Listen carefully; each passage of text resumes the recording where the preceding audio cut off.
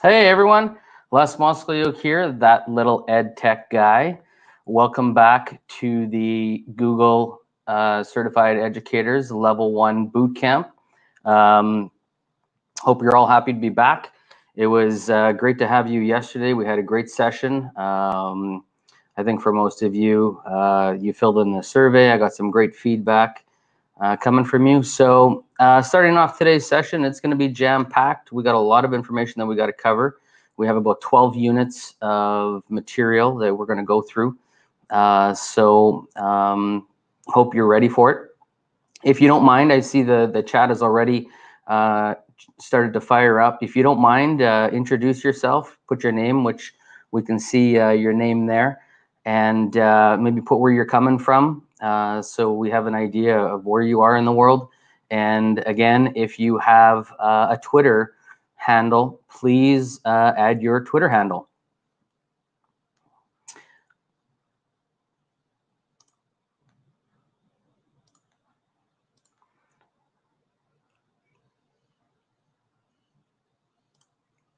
All right.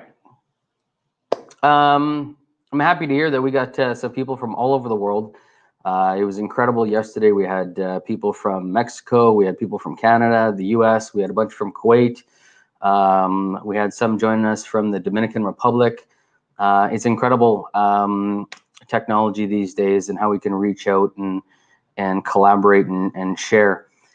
Sometimes things don't always go the way we want, and I appreciate the feedback that you guys shared in those comments. We're going to do our best today to ensure that we meet the needs of you. But again, we got a lot of information and we're going to go through it. So we're doing part 2 of our boot camp. Oops, wrong screen that I was clicking there. Again, my name's Les Moskaliuk. I am a Google certified trainer. I work in Kuwait at the American United School of Kuwait. I see we got a couple other AUS people joining us. I'm a Canadian guy who decided I need a little bit of a change. I had the greatest job in the world. I had the dream classroom, if you will. And after about 7 years of teaching, I just needed a break. So my wife and I took a leave of absence and decided to try out Kuwait. And 11 years later, we got the travel bug. We've been fortunate enough to travel around the world. And Kuwait has become home for us. So I'm sharing with you in the conversation, in the chat, the slide deck so that you guys can follow along. Yesterday, we briefly talked about PLNs, and I kept talking about how important Twitter was and how you should be involved with Twitter. I work at a school, and we're big on our PLCs, our professional learning communities, and as teams and groups, we're always meeting together, we're always collaborating, we're always sharing. But it's really, really hard yesterday, again, as I said, to find things that fit your needs. One of the biggest complaints that I have as a technology teacher is that there is very little, and I'm in Kuwait, so there's very little technology professional development that's available to me within my community, especially in Kuwait. I give lots of it, but it's very hard for me to receive lots. And unless I travel and unless I go places, I mean, travel PD is always an issue with schools, and now more than ever. But finding your own professional community is extremely important, and that's what Twitter does. So I'm not here to be an advocate of Twitter, but I have to tell you that Twitter for me is a total game changer. And I know for those of you that are in Kuwait, for those of you that don't social network, that aren't social media people, it's a tough sell. You're like, I couldn't be bothered. But once you get involved with Twitter and you tailor the needs of what you're looking for, again, Twitter becomes a total game changer. So showing you on my screen, this was huge for me when I woke up this morning. I'm teaching virtually next year, and as a technology teacher and teaching some design technology, I'm struggling with what I'm going to do with my students and what type of curriculum I'm going to do and how am I going to meet the needs of the students. And I woke up this morning to a post from Google for Education saying, hey, we've listened to the teachers and we're taking the Google applied skills, the digital skills for students, which teaches students the basic needs of how to use Google and how to use digital citizenship. And we're connecting that with Google Classroom so that you as teachers can teach these skills, because they know that there's going to need to be a little bit of filler within the curriculum, and teachers are going to have a hard time teaching students virtually how to use Google Documents or Google Sheets or Google Forms or how to connect through Google Classroom. It's going to be difficult. So, Google listened. And again, I woke up this morning and boom, here's this great piece of information that, I probably would have heard about it because I'm a Google trainer, but it showed up in my Twitter feed because I follow Google for Education, and it was like, wow. And if I show you, I use a thing called TweetDeck.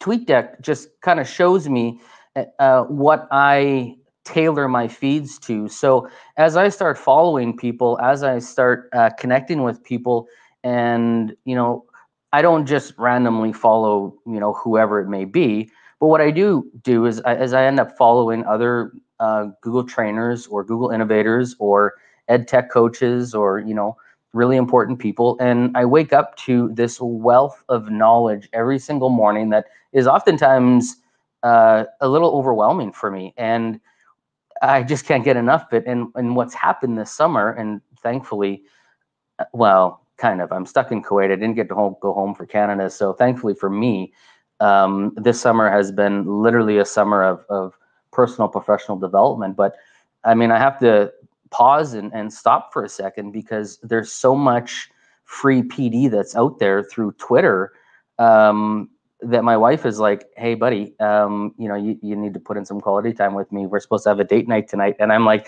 yeah, but there's this awesome webinar tonight. I can't miss it.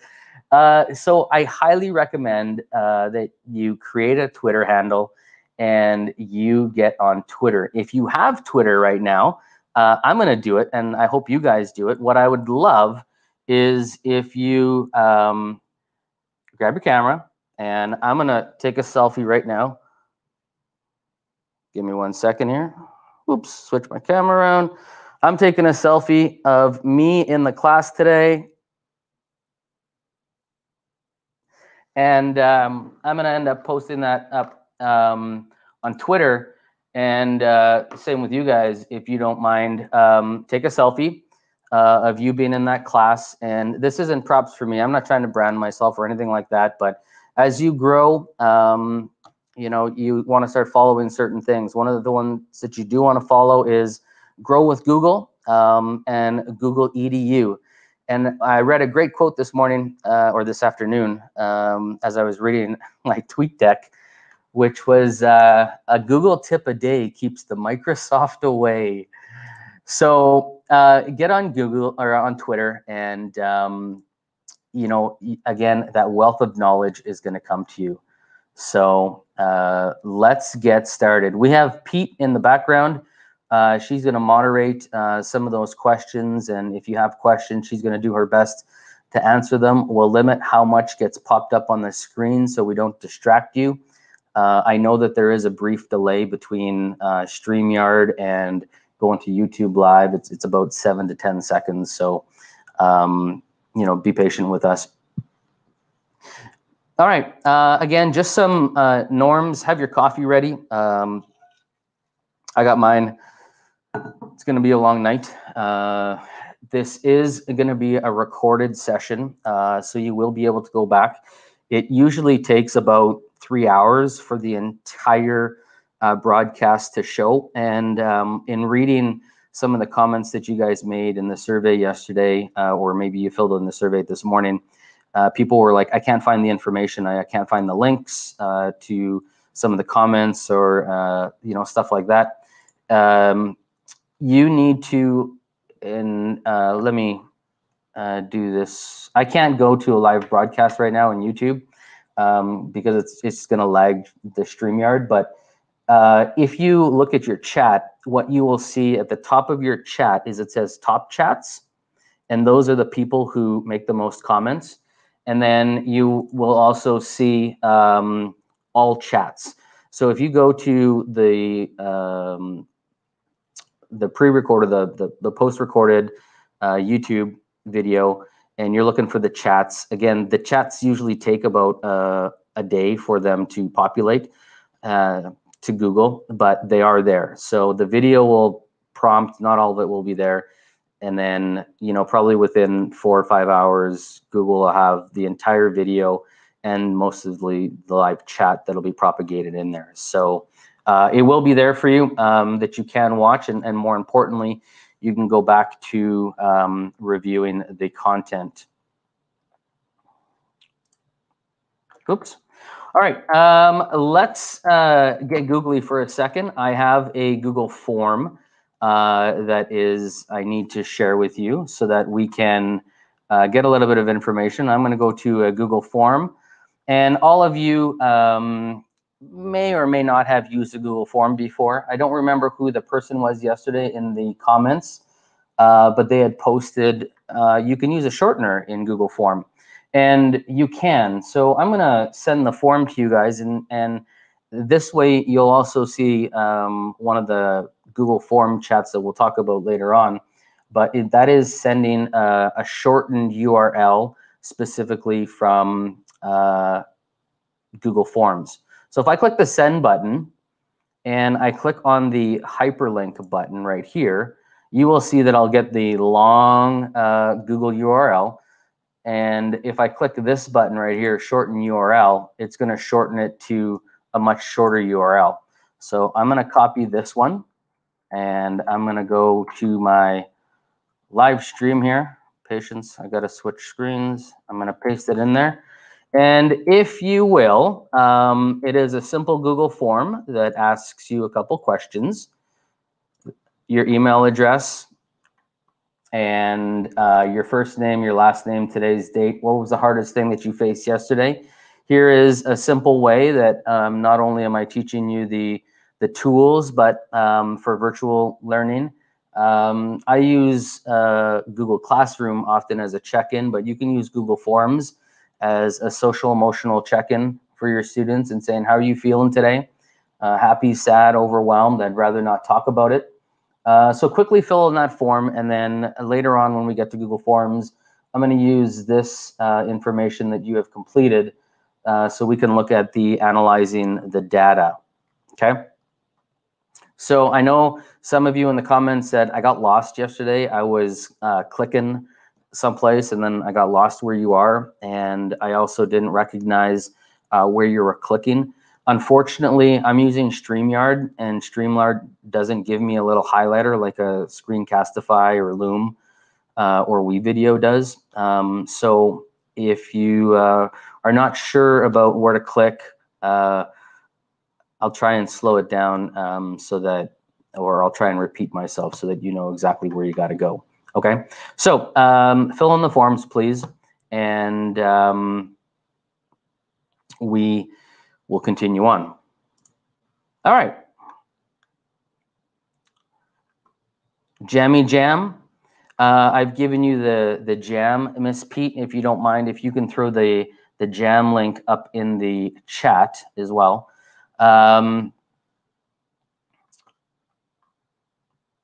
The jam, again, is another way that you can do that social emotional wellness check-in. Here's the jam link. If you click on it, again, for those of you who may not participated yesterday and are joining us today, all I am asking you is to just quickly create a sticky note and put your name, if you don't mind, maybe where you're coming from. Today I'm going to say Canada because I sure wish I was at home sitting on my dock or sitting in my boat with a line in the water, maybe catching a fish, and put in your Instagram or your Twitter. I don't want Instagram. I don't do Instagram. put in your Twitter address and throw it in there. All right, and Dominique says it's taken you to Facebook. All right, let me give you the Jam link just in case. Oh, there we go.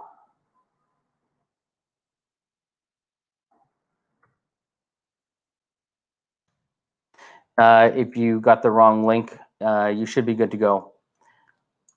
Cool, we got Ohio, we got people from Texas. I love it. I love it that we have people from all over the world. All right. Again, Jamboard is just an awesome tool. It is limited. Yesterday, we had a few people that said they couldn't connect, and that is because Jamboard max out at about 50 people. But again, it is one of those great tools that you can use. And if you're following me, if you don't mind, press that subscribe button on your YouTube channel. I'm going to have probably in the next 2 weeks a wealth of videos that are going to be created all about different teaching practices and the Google tools that may help you and assist you get ready for your new semester in virtual learning. All right.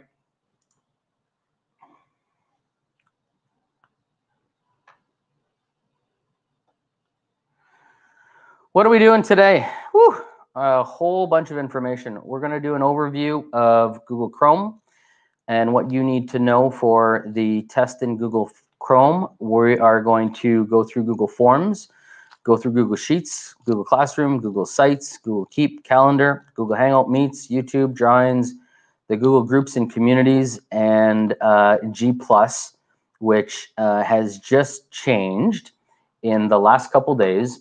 It is now called Currents. So I'll discuss that for you as well.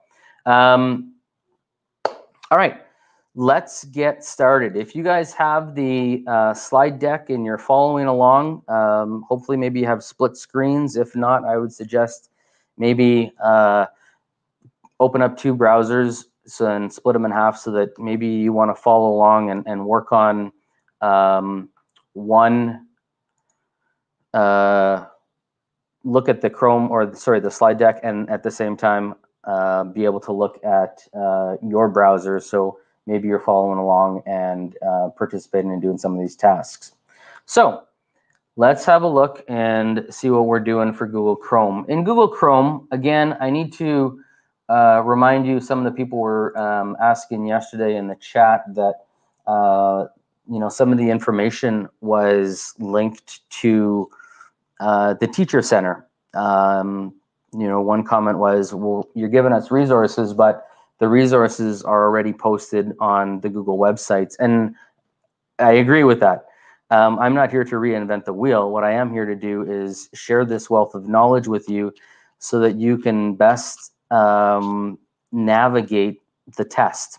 So the reason why I've given you this slide deck and the reason why I made for you that resource sheet at the end was so that during the test, if you happen to have difficulties, you don't have to go through a whole bunch of information and try and find that information. You literally could have the slide decks open up as additional tabs and click on Google Chrome and go right to the Chrome browser, or go to that unit within the test that I gave you and it'll take you directly to the Google support site. Okay, it's not about creating a whole bunch of additional resources that are just going to confuse you, but it's just a matter of making sure that you have the information. Okay, someone's asking me, I see Jessica,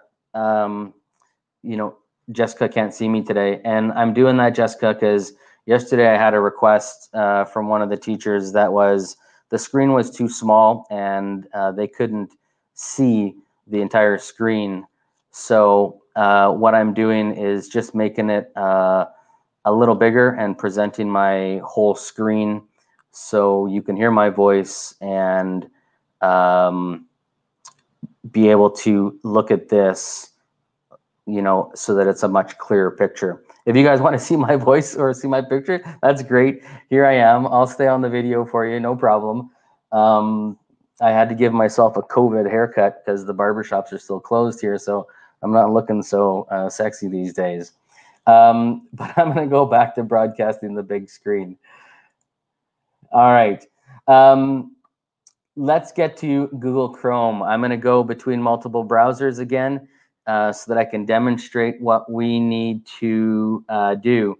So in Google Chrome, the first thing we need to do is learn how to sync our Chrome browser with your profile.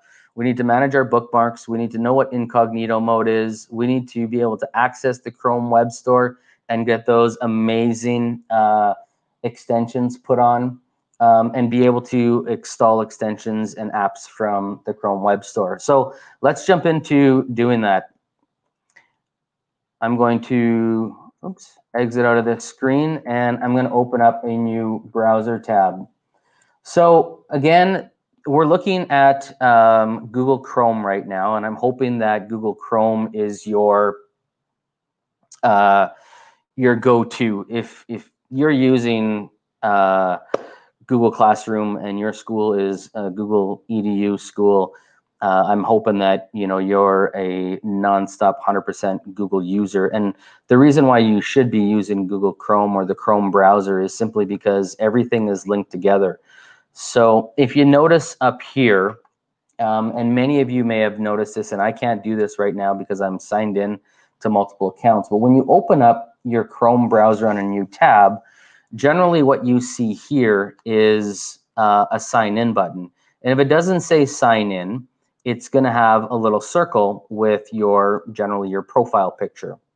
What you'll also notice is you will see that this right here shows up as an L, and this says less G Trainer. I can navigate between my users in here and manage my users. So if you're a teacher and you're at school and you're using your teacher account all the time, and then you have your personal Gmail account, you can flip between browsers. And one of the best parts about it is that your browsers will sync all of your data. So if you watch right here, I can scroll down and it shows different people that are already in there.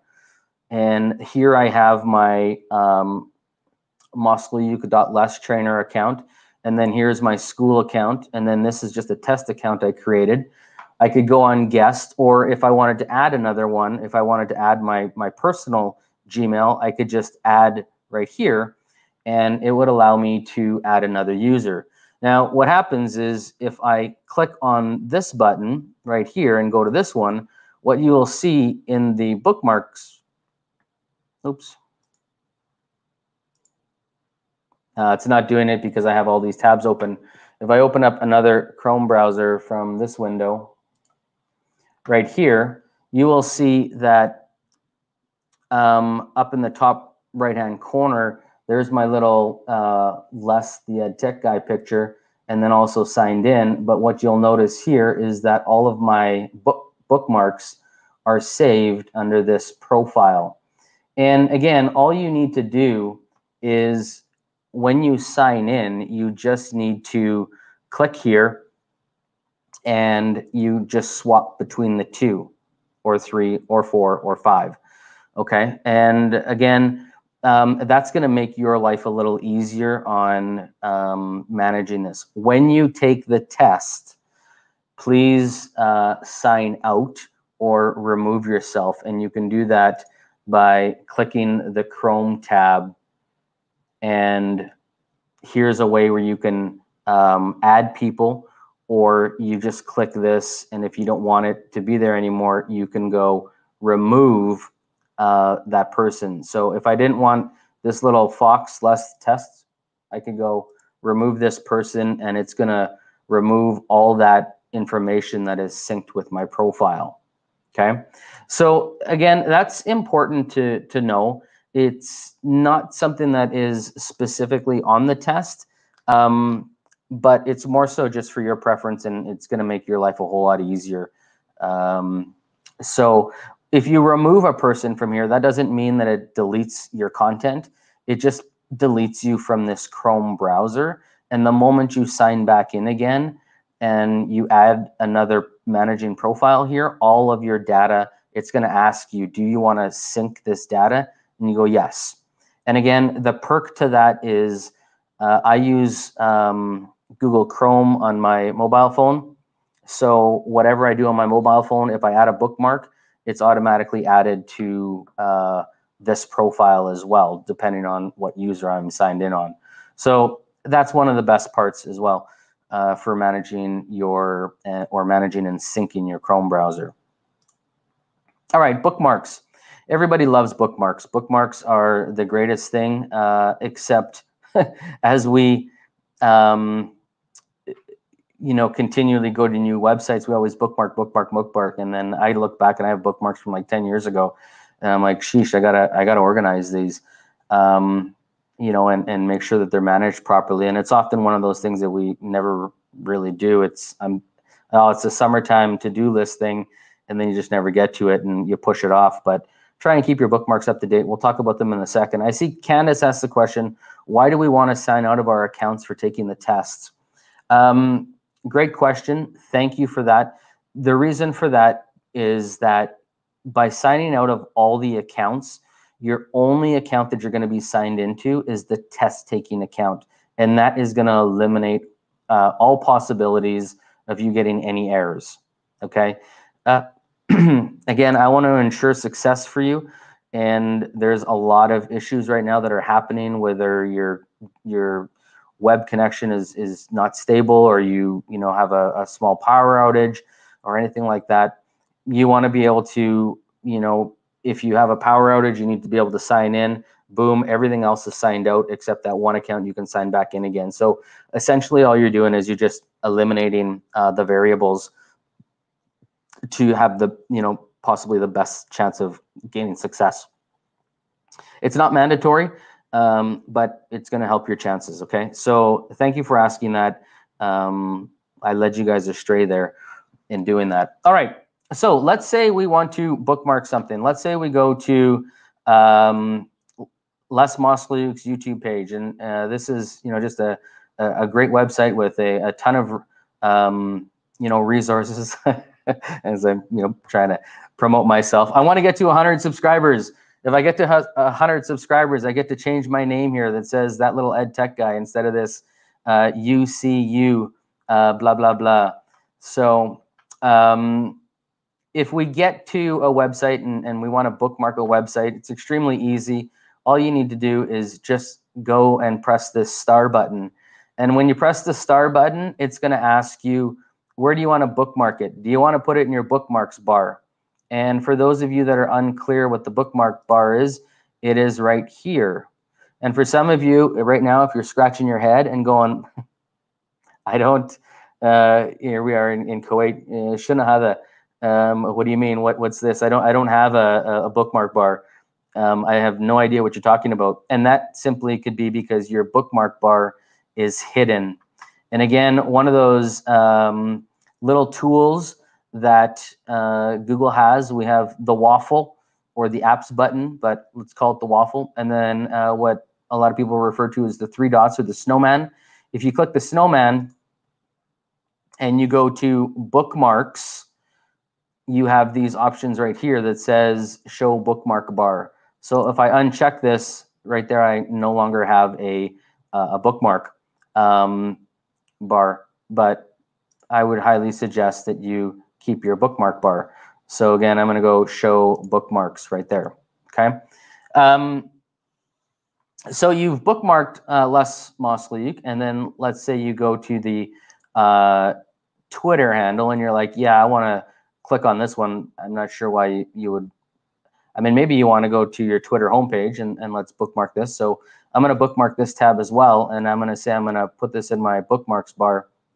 Or maybe you want to start sorting your bookmarks, which you'll have to do in the test, and create different folders. You can do that by clicking the More button.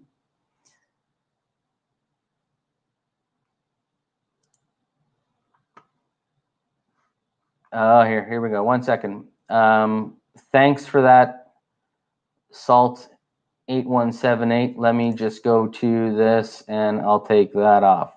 Boop. There we go. All right.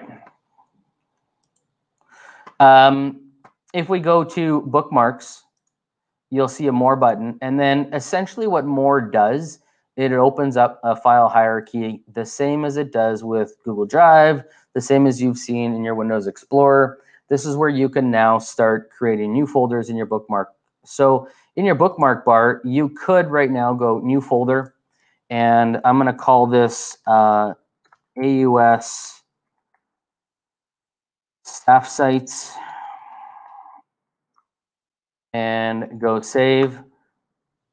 And what you'll see right here is I have a folder now that pops up on there. So if I go to another website, and I'll share this with you guys after, if I go to save, I can say that I want to save this one in the AUS staff sites and go done. Now the problem with this is that right now it's in a folder, so you have to click on the folder, and then you will see those links within that folder. So again, this is one way that you can organize your life. You're going to have to, on the test, create and manage your bookmarks. Now, if you really want to get into the deep of it, you just go back to the snowman or the 3 dots and go to bookmarks, and then click bookmark manager. And then your bookmark manager will open up your web browser, and it will allow you to go through and edit, remove all those. So if I didn't want this anymore, I can just click on the dots. I can change the name of it. So oftentimes, here I'll give you an example. We use Rediker or Plus Portal for our grading system.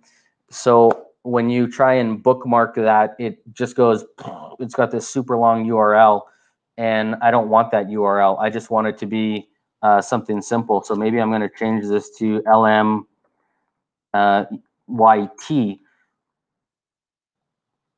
And that might seem to you like, well, why would you label it as LM? And just because I know it, but it also has the YouTube label in there.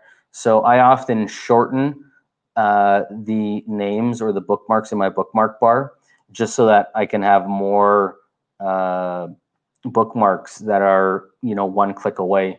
You can also right click and go to edit to change the name of it as well and managing it. So this is my Google Admin Council to set up a Google system within a school. And I know what that is, so I could just say admin, and I know that when I click on this, it's going to take me to the Google admin. If you want to delete, you just simply cut them and it's gone, or right click and you can press the delete or cut button. And again, that's just simply managing your bookmarks, okay? Bookmark stuff, and same as you would normally do within your Google Classroom and your Google Drive, file things that are organized, and don't let your bookmarks kind of run away on you and be like mine, where if you click on it, I have stuff from years ago because I always say I'm going to get to it, and then I start doing something else and get sidetracked. So make sure you know your bookmarks. Incognito mode.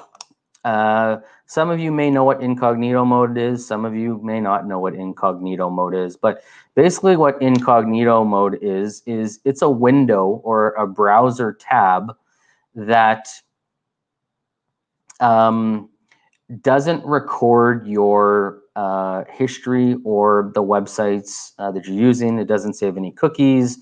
It doesn't save any cache memory. So it kind of basically goes into a private mode. It doesn't also check your username. So if you're ever wondering about sharing a file and you want to look at, is this file going to be viewable to someone else, you can use incognito mode.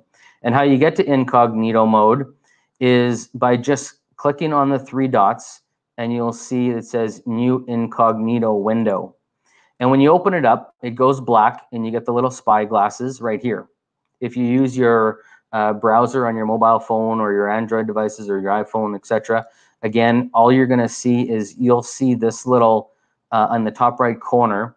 You'll see this little, looks like a spy guy showing up here in your browser or in your Omnibox. Now, this is important for you to know. It's not going to be on the test, but for you as a teacher, it's important to know. Students love this, and they think, ha ha ha, I'm going to be sneaky. It says, Chrome won't save the following information: your browser history, cookies and site data, information entered in forms, your websites that you visited. So students see this and they're like, huh, if I just go in incognito mode, my teacher won't know. Most of your domains, your Google administrators, like me, we turn that off.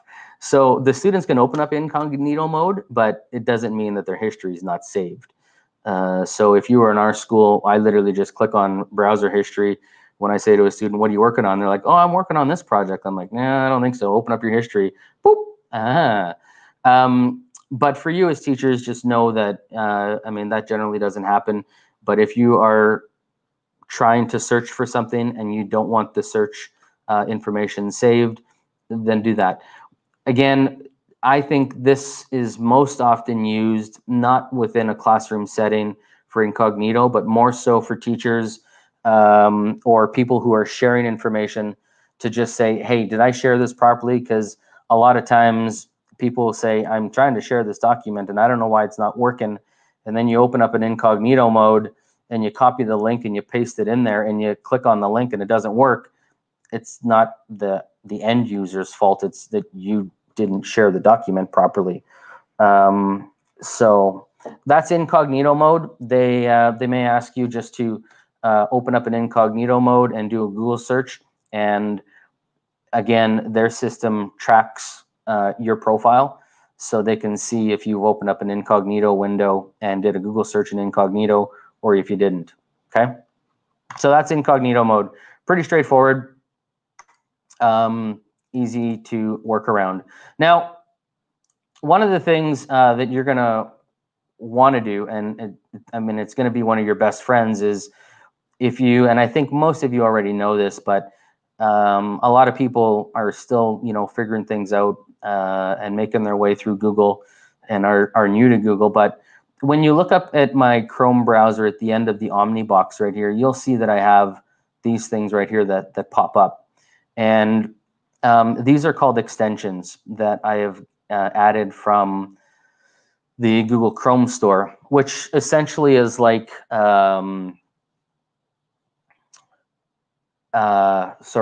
essentially like the iTunes store, the App Store, or whatever you may be. So I'm in the Chrome browser, and you might want to add some of these. If any of you are looking right now, these are probably like musts for next year. Is Screencastify, which is a screen capture tool. So it allows me to, it'll take a video and allows me to do a screen capture, and then it's automatically saved to my Google Drive. It's an awesome tool. The paid version is, I mean, it's cheap. I think it's like 49 bucks or something like that. It's my go-to. So I use it all the time, but you can get the free version and it'll allow you to record like 5 minutes or something like that. This one right here is Bitly, and as you saw in the profile or at the beginning of the chat, we gave you Bitly and then Google Certified Educators Jammy. That's just a URL shortener if you want to make your stuff look pretty. The one nice thing about Bitly is you can track how many views you had. So for like the registration form that you guys signed up for, it would allow you to go through that. This is Loom. If you've never used Loom, Loom again is another screencast program. So it allows you to take a screencast or video cast of your desktop or tab or whatever you have on your computer, and then it again takes a video of you, puts you a little video in the corner. So it's great for virtual teaching, because if you're doing a quick micro lesson, you want to use Screencastify or you want to use Loom, or maybe your school's using WeVideo and you can do an in-screen video as well. I mean, there's a ton of tools out there, but my go-to is Screencastify or Loom. And then again, these are just other extensions, Alex Keeler and my TweetDeck. But how do you get those? Okay. All you simply do is click on the snowman, and you will see here more tools. And again, this might be confusing because it goes relatively quick, and then you want to click extensions. So again, I'm going to do that. I'm going to go in the top right-hand corner, click on the snowman, and go down to more tools and go to extensions. This is important to note. If you are using a school-issued device, the Google admin team within your school or your IT team within your district or wherever you're coming from, they can restrict what you can and cannot have. And a lot of districts will limit what you can add because of COPA laws and because of, all different types of, video recording and having students' voices and pictures and all that type of stuff, and security issues and privacy issues. So your IT department is the best people to talk to before you start adding devices, or maybe you have a form that you have to submit and say, I would like this, and they do the security check on it. But in the meantime, you will see that you're either going to have extensions that have automatically been pushed out to your school domain. But if you're using your own Gmail account, the world is your oyster. I mean, it's open to you whatever you want to get. And in order to get these, what you'd have to do is go over to extensions. And this is what gets most people, is you need to go over here to the Open Chrome Web Store. If you go to extensions, this often just defaults to what's already there. It doesn't go to the Chrome Web Store. So I know that's a little bit of a process, but you can go here, down to more tools, go to extensions, and then you got to click the hamburger. Here everybody's using, we got waffles, we got now hamburger. We refer to these three lines as the hamburger. Click on the hamburger and then go down to the Chrome Web Store. And the Chrome Web Store is automatically, for the most part, if you're signed in with your profile in the Chrome browser, you don't have to sign in again, because it tells me we're less at the G Trainer, at that little ed tech guy. And then here's where you can find these, extensions. So if you want to insert Grammarly, which is a great tool, or Share to Classroom, Share to Classroom is an unbelievable add-on, but it's disappearing in the next couple months. So, unfortunately, it's going away. If you got Zoom, if you want to do speed test, if you want to do Nimbus, Nimbus is great. But let's say you're looking for Screencastify. Just type in Screencastify. Oops, I typed it wrong. And it will give you a prompt that says, here's Screencastify. I already have it installed. So it says rate it. And here, if I wanted to do this one that says edit this cookie, no, you would just go add to Chrome. If you do I'm not here to talk about extensions, but if you do a quick Google search for like the top 50 extensions or the top 10 extensions or must-have extensions for educators in virtual learning right now, you're going to get some great ones, and add those to your browser. So they will ask you, I believe, to add an extension, just so that you are aware of how to do that. Hopefully that's clear for everyone.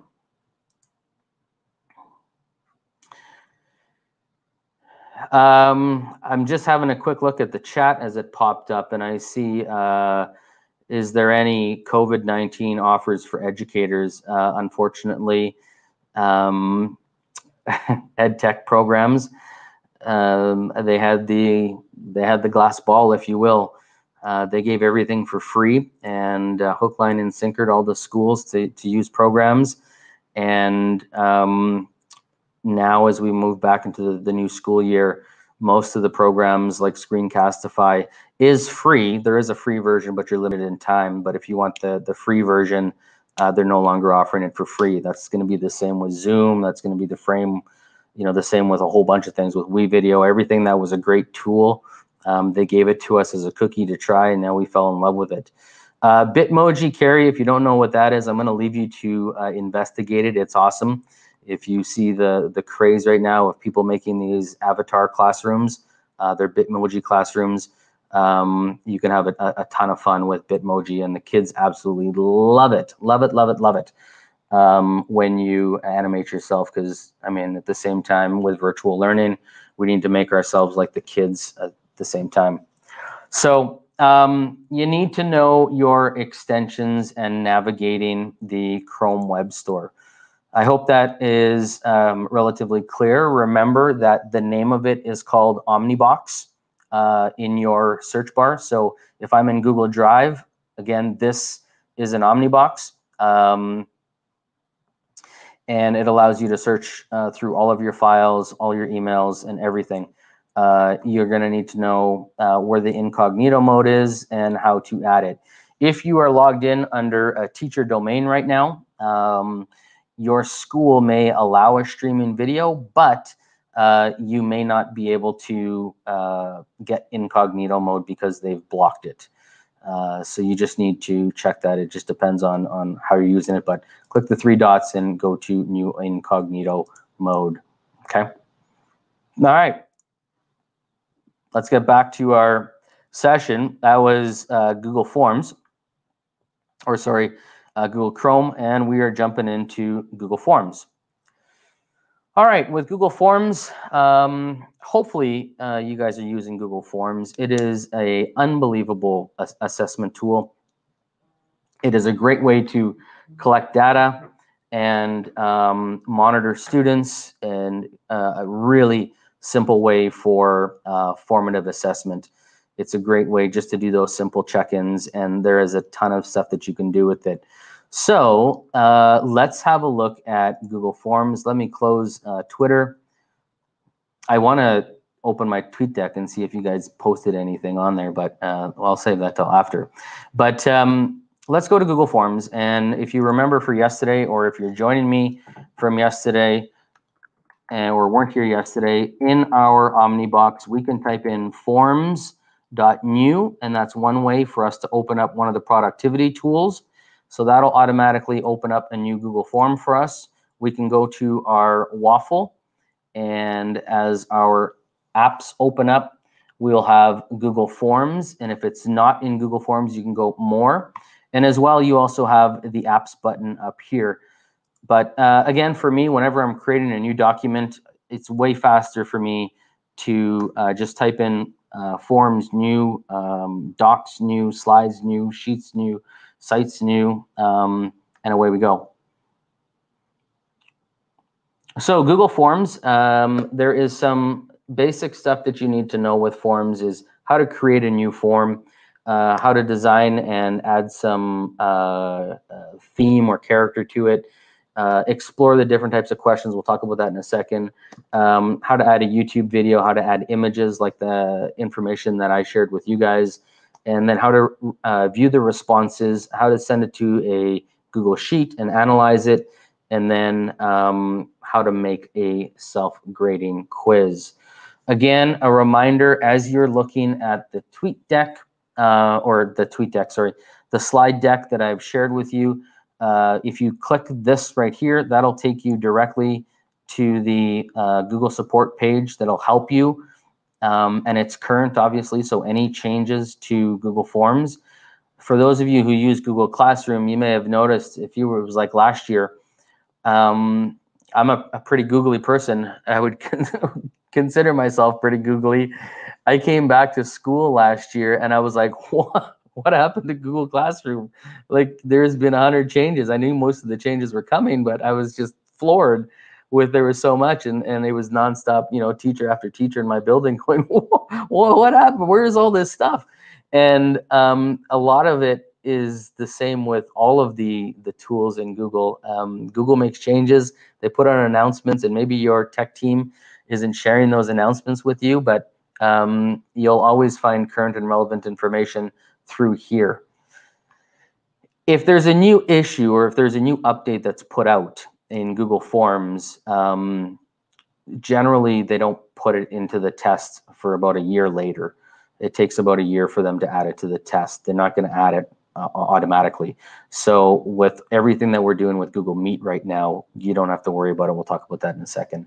But again, going back to this, you also see that I've given you the tasks that we've talked about. So all the tasks are scenarios that you may face within the test. So I would highly recommend that you go through this. Again, this is a free session that I'm providing to you, so there's a wealth of information here. If you can manage these tasks within the task form, you'll do just well on the test. All right, let's go back to Google Form, and we're creating a new form. Remember that you want to always label something, but one of the nice things about it is if you go to where it says Untitled Form, I could call this Google Certified Educator L1. Oops, feedback form. And here's where I may give a description. The description might be for some of the people, if they're joining us today, and as a teacher, you always say, make sure you read the instructions properly. As I mentioned to you yesterday, make sure you read the instructions properly when you're taking the test.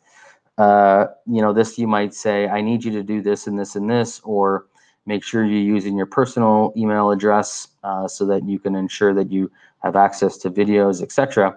But the form description is just where you want to put information about what people may need to do within that, okay? From there, let's have a look at a little bit of the layout. So as soon as I am done here and I click Untitled Question, you see that nothing's happened, that my form still stays the same. So if I go now, if you saw that, I went and moved my cursor up and I went and clicked on Untitled, and it automatically grabbed the name from here and populated it up top so that I didn't have to type it twice. Okay, so I always go in here and I type the name of what I want it to be, and then I just click there. And remember from yesterday, you can star this, so it's going to go into your starred files in your Google Drive, and we may want to put this in a specific folder like we did yesterday. So yesterday in the lesson, we were putting it into the Lesson Plans 2 folder. I'm using a different Google Drive today, but this is where I can move and I can allocate it to a specific folder within my Google Drive. And here's test, because I'm using a test. And then I can go move here. So it's now staying, okay? So I'm gonna go move, good, there we go. So right here, we have just moved it. We've basically set up our form. We know the saving location of where it's automatically gonna save to. A Google form, just like a Google Doc, a Google Sheets, Google Slides, the moment you press something, if I press the space bar, if you notice right up here where my cursor is, as soon as I press something, it automatically saves. So you never have to worry about that. So let's have a quick look before we start developing our form about creating the theme of it, okay? And that right now is, I'm gonna jump up over here and have a look at some of the functionalities that you can do. You see responses, and responses I'm gonna get to in a second because that's where we're gonna analyze the data. Here you see the color palette, which says customize theme. And if I go to this, it allows me to choose a color. So if I wanted purple, if I wanted green, it allows me to do that. If you want to add your own image that people are asking, here you just go choose image. But this is important. Your header has to be a specific size. Google has already templated some certain headers, and you can, if you're looking for math class, you can go into your different areas and say, okay, well, I'm going to make it like this, click insert, and you can populate it in there. You can also upload your own image if you would like. So if I remove this, you can see here it says upload. So when you're creating forms, there's a certain size that you need to follow, and you don't need to do that on the test where it says, upload a specific image. You just need to change a header and change the theme of your form. It might say add a picture of some beakers, which I kind of showed you right there. But you have to, just like a LinkedIn profile, just like a YouTube header or a Facebook header, you need to follow the size requirements of, I can't remember what it is. It might be 200 by 1920 or 1940 or something like that in pixels. But if you do a quick little Google search, but this is the exact same as most of your headers. So now you've just added something to make it a little more lively. And if you noticed, what happened was Google and its artificial intelligence, its AI, it automatically picked the theme colors from this. So it's basically taken the color scheme or the color palette that's in here and allowing you to kind of have everything that is roughly the same. Okay. All right, let's get to creating here. Let's change this to playful, because this is going to go for students and they like that. My recommendation always is to stay basic. But if you're sending it to the little ones, the little kiddies, sometimes they like a little more character to it. All right, creating questions. All you simply need to do is type on one of the questions and start creating a question. Here's my first bit of information for you. As you collect data, there's nothing more, or there's nothing that drives me insane, drives me a little crazy, is when I get a Google form, especially from something that's important, and it says name. And I'm going to put name just for right now, just so that you guys understand what I'm trying to do and why I want you to do this. It says name, and then here it gives you an option of what type of response would you like. Now, again, Google Artificial Intelligence will automatically kind of change that for you, but I can go to short answer, I can go to a paragraph, I can go to multiple choice, checkbox, drop down, file, upload, and we'll do some of these in a second. But right now I'm just going to have it as a short answer. And this button right here allows you to make it required, so that the students or the people within your domain, whoever you're using it to, they have to answer this question before they submit the document. Again, these are important to have it. So here you put name, and then I want to create another short answer question. So I already know that it's going to be a short answer question. I could put, I could press this button right here that says duplicate. And what it does is it automatically goes name if it's going to be similar. And I can just put, maybe I'm going to put phone number. And I'll do that. And you'll see here that artificial intelligence through Google has already said, do you want it to be a number? And through this, you can validate their responses to make sure that they're actually putting in a number. You may not want response validation, so you could just remove that and hope that they're going to put in the responses that you want. So here I'm going to make this one not required. Now I want to create more questions. I can go right here and go add questions. And as I do that again, it's going to give me another question. And here's where you can choose multiple choice. So this would be, how are you feeling today? All right. So I'm going to choose, how are you feeling today? And I want the kids to give me, a class check-in. Happy. Well, I could just put happy. I could put sad. Meh. And I want to hide in a corner. Okay. So you could do that. And students could just simply choose the multiple choice. You could give them a drop-down menu. And if you're wanting to see how your test is going to look, or how your form is going to look, you click the preview button. So we click on preview. And as you see here, I gave a drop down, so I could just say this right here. Again, you may be doing something like teaching science, or maybe it's a math question. And maybe in science, you could say, please choose the mitochondria, or 10 times 10 is 100. And maybe you put different answers. But let me show you what else you can do with this. So I've clicked the preview button, and you will see that what it did is it prompted another Chrome browser tab. So here I have and this is important to notice, you have the view form, and that's what people are going to view and fill in. And then I have this one, which is the edit. So the edit is where you're actually editing you're editing the Google form, okay? So if I'm in the view form, because I am the author right now, you'll also notice in the bottom right-hand corner, you have this edit form. So if I click the pencil, it basically just takes me back to the edit mode, but now I have two edits open, and I don't need that. So I'm just gonna close this one right here. Becky asks, are you able to add voice recordings? In Google Forms, the answer is no.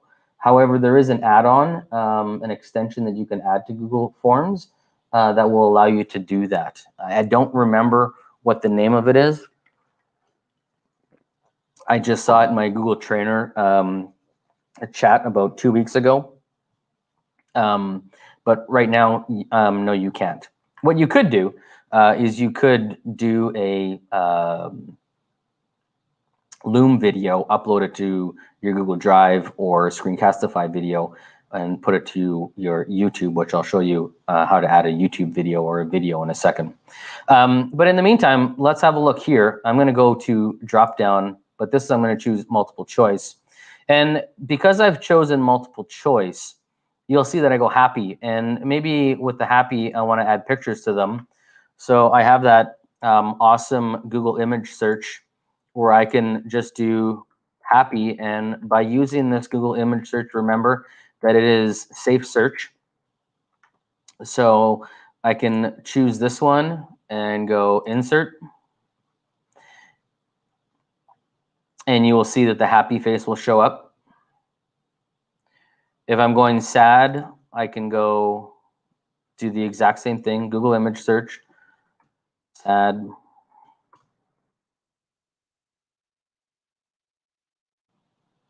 Keeping the theme the same. I wonder what's going to show up for meh.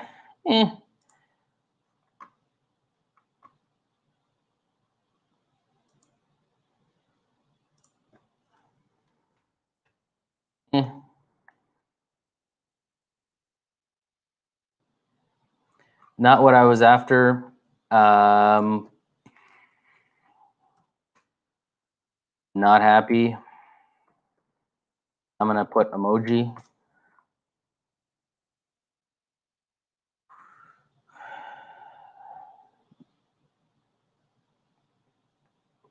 Let's just choose this one for the sake of it. And just so that you guys can see this one, I'm going to go Google image search. I'm going to put angry. Oops. Center.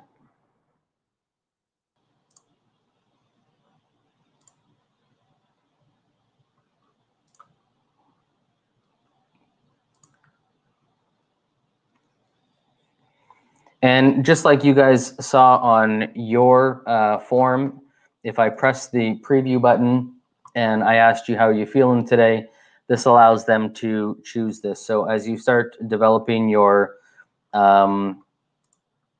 tests, and we'll talk about self-grading tests in a second, you're not just limited by multiple choice questions or text-based questions. You can put images to them as well. If we go back to the edit mode, I'm going to close this one because I have another edit window open. I can create a new question. I'm going to go new question. And in this, I can create a linear scale like I did for you guys of what is your understanding of 1 to 10? How do you feel about that? And you can label them. You can create a multiple choice grid as well as checkboxes. Date and time is always great. So if you notice in the form that I had you guys create for the post survey, it said put the date. And when I put date, it automatically makes you choose a date. So you have that functionality. One of the nice things is if you don't like that question, you want to delete it, you can delete it. If you want to move a question around, you will see that you get these 6 buttons up here. This allows you to drag it to the bottom and say that's where I want that one. Or maybe you make a video and you're doing a flipped lesson and you want the kids to, it's an exit slip for them, it's a homework assignment, and you say, hey, listen, I want you guys to watch this YouTube video and then I need you to answer these questions. You can just create a link for adding a video, and by clicking adding video, if you have the video, so again, if we typed in, I'll just type in my name, but, well, okay, let's do this one. I think it's cells. So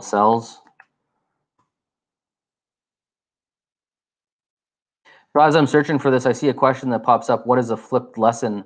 A flipped lesson is basically where you create content and then you send the kids home to do it. So it's a great tool. I mean, right now, what we're virtually doing basically is a lot of flipped lessons in the sense that we are screencasting, let's say, lessons on how to do stuff, and then the kids are doing it at home. And then when they come back to a Google Meet, we ask them the questions, you know, okay, did you understand this? Did you understand that? So a flipped lesson allows the students to do it asynchronously by themselves. And then as a teacher, you're not just facilitating the information, but you're now checking for you know, their level of understanding, which oftentimes allows you to take it a little deeper. So let's do cells, the little rap song. And here we can just go parts of the cells. So at this point, they could just simply, when you go to the preview screen again, that YouTube video, luckily for you as a teacher, is embedded inside the Google form, and they don't see all the other stuff that comes outside of it. So if I press the play button, it's going to play that video, so the students will see that information. And then you as a teacher, and I'm not going to continue doing this, but you could ask questions based on the video that they just watched. So this is a great way to, you know, just reinforce learning. Again, a great way to create a flipped lesson where you give them a video, you say, I want you to go home and watch this, and then, you know, answer the questions so that you're doing just a check for understanding, okay? So great formative assessment tool. It's one that I often use just to check understanding and measure their understanding. It takes very little time, and you could get it done extremely quickly. So here's the preview button, and this is important. If you're going to share information with the students, you need to make sure that you are sharing the form that says, or the window that says view form. So if you share this one, if you go, okay, here we go, are you guys ready? I'm going to share the Google form for you, or I'm going to share the test with you because you've created a test, and we'll talk about that in a second, and you share the edit link with them, then it means that they can edit the content. They can also see all the information that's there. You don't want that. You want to make sure that you're sharing this one right here by going view form. So you copy that, and then you maybe paste that into your Google Classroom, and away you go. Or you share it with your staff, or as I shared it with you guys and said, please fill in this form so that you can collect the data. You'll also see when we go here, you have a couple buttons which say settings. And in the settings, you can collect email addresses. So what that means is as soon as someone opens it, it's going to ask you, please enter your email address. And if they don't put their email address, then they can't submit it. And it'll check for validation to make sure that it is an email address. You can't check that it's the correct email address, but you can at least look for that @ symbol and then a dot with the domain in it. So if you're creating, let's say, a survey for your staff, you might not want to collect emails, because then you're not really going to get, possibly, if it's supposed to be something that is, with sensitive material, you may want it to be anonymous. And if it is anonymous, then don't collect email addresses. If it's not anonymous, or maybe you're saying, hey, staff, we're going to do a get together, a little mixer or something like that. What do you guys want? What type of food do you want? Then go ahead. You can see that you have restrict users to that domain. And what this means is only people within your school domain can access this. So anybody outside wouldn't be able to fill in this form. So as teachers, generally you want to check it off so that it's only people that are signed in with the school domain form. And then limiting to one response, this is something that you want to do, or maybe depending on what type of assessment that you're doing with the students, or what type of data you're collecting from your people at school, you may want to limit the amount of information, or maybe you want them to go back and be able to submit multiple times. And then here you can edit and also see the summary. So if you click edit, it'll allow them to be able to open their form again and make changes to it. And if the summary shows up, then this will show you, okay, this is what the staff decided, so that there's transparency. So if you're doing, let's say, you get the kids to democratically decide who's going to be the student president, which that is a bad idea, because then you're going to see the percentages, and maybe you don't want that, so that the one kid who didn't get chosen doesn't get shown as 3%. But you can have this option in there. Presentation, this will show you a progress bar. So at the bottom of the Google form, it'll show how far you're going along. If you are creating a test, this is where you can shuffle the question order, so that as each student opens up and is doing some type of either self-graded test, they can't just look at the other person's computer and see, okay, you're on the same question. At least it's going to limit the amount of cheating.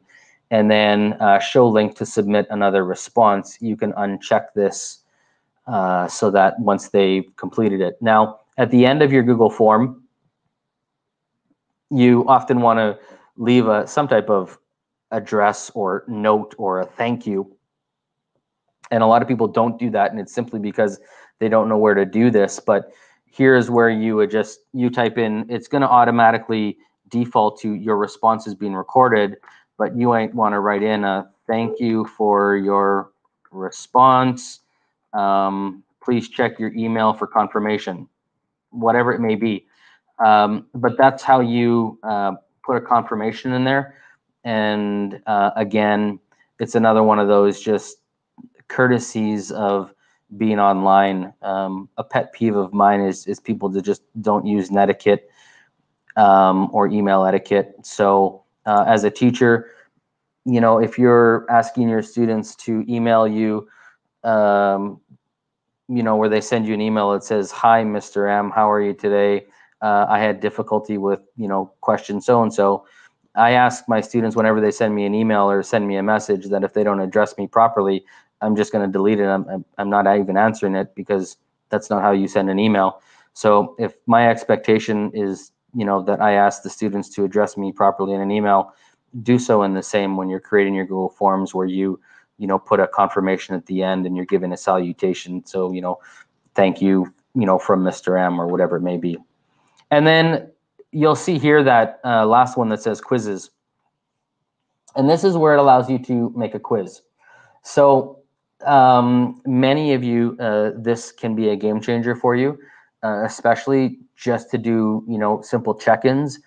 Again, a phenomenal formative assessment tool, nothing that is a summative assessment where, you're looking for a hard grade or a big weighted grade, but just something to say, let me check their level of understanding. And you could make this a simple quiz and it automatically would grade this. So if I make this a quiz, I'm going to get a few options. And one of them that you'll see here is that it's locked on Chromebooks. So if your school is using school managed Chromebooks, as soon as they open up a Google form test or quiz, every other browser tab is locked. They can't access anything else. If they try and exit out of it, then the teacher will get a message that says so-and-so, closed the test before they were done, or so-and-so tried to open up a new browser tab. So the teacher will be alerted to that. So it's one way to curb cheating from the students. And that, again, that only works on school managed Chromebook devices. So if you're doing, let's say, a formative assessment and you want it to be on and you have this option in your class, you can go to lockdown mode, and that'll allow you to do that. Here where it says immediately after submission, they're going to get the responses or later. And the difference between the two, although this, again, isn't information that's on the test, I'm just helping you through this right now. But immediately after submission means that most of the time you might have a simple formative assessment that is just multiple choice or true and false questions that you don't have to read the responses. If at any time you put short answer questions in there, then you need to go with later after manual review, where you look at the responses and then decide whether the student gets 1 mark or 1.5 marks or whatever it may be. And then again, you can choose this right here so they can see what it is. So I want this to become a quiz. I click the save button, and what you will see now is nothing changes here. But if I go to my questions, if I click on a question right now, you will see what populates is answer key. So when I click the answer key button, it'll say correct answer, and it shows what it is, and then you can assign a point value. So if you may give 2 points, you tell the students you're looking for 2 facts or whatever it may be, and then click done. If you are choosing a multiple choice, if I click on this one to edit it, you could say now as a multiple choice, here's the answer key, or oops, I go, it's worth 1 point. If I choose happy, that's the right question, then as it completes this as an auto response, if they choose anything else, it's going to be wrong. But if they choose happy, it is going to be correct. So again, if you're using a simple multiple choice or true and false, you want to get quick formative feedback, this is how you can just go in and answer that information or put in the answers to it. So again, answer key, and then choose the point value. Now, there is a way as well where you can create validation to responses if you're looking for further engagement, but you can do that by going to response validation, and by that where you put phone number. Here, let's say you put short answer question. If I click on this one and I go to response validation, I can put text, and you might have that it doesn't contain or it does contain. And here you can play with this on what you want. There's different features you can do. You can add that, that it has to have this word in it or that it doesn't have capitals in it. That's not on the test, but that's just one that you guys can play with. I'm reading a question from Deborah that says, I read somewhere is not to make it a quiz because it creates problems with the link. Have you heard of that? It's only problems with the link if you don't share the link properly. And most oftentimes, teachers are not sharing the link properly. That is where the biggest issue comes. And I will tell you right now that students are extremely clever, and there is ways that they can use different tools online to get some of the answers. So if you are a teacher who, you know, is, oh, I'm going to make all of my tests in Google Forms, that's great. If you're, you know, smart enough to be able to know the students that are going to cheat or not, but know that there is always a way to cheat no matter what we're using. So my recommendation is that you're not making actual tests out of this. You're using Google Forms as a way to collect data, and a great way for formative assessment, which is not, you know, summative tests. Okay. And besides, a summative test on Google Form, just I don't know. I don't think it's best teaching practice. It's just not the right way to do it. You're kind of limited in what you can actually get the kids to do. So, I mean, again, there's a ton of functionality, but not the best way to collect that hard data from the students. But again, here is the Google Forms. Now, within Google Forms as well, there is add-ons that you can add. There is extensions. There's things like form limiters and all that type of stuff. So when I created a Google Form, when I did my first training session, I limited it to 240 people because I wanted to use Google Meet. So at 240 people, the form closed. There's a bunch of different things that you can do. But all you need to know for the test is how to create a new form, how to create questions, and how to add videos to it, as well as how to analyze the data. So let's look at the data. SALT, great response. I totally agree with you. You know, Forms has its tools. It has amazing functionality, but it doesn't work for all practices. So again, there's a million ways that you can use it. You have to find what's best for you. Digital escape rooms is great. You know, again, the possibilities are endless. Whatever you can think of, you can come up with. But Forms is a great tool. I use it all the time for collecting data. For everything. If there's something that I need from my teachers about Google or surveys or things like that, boom, push out a form and then you instantly get the data.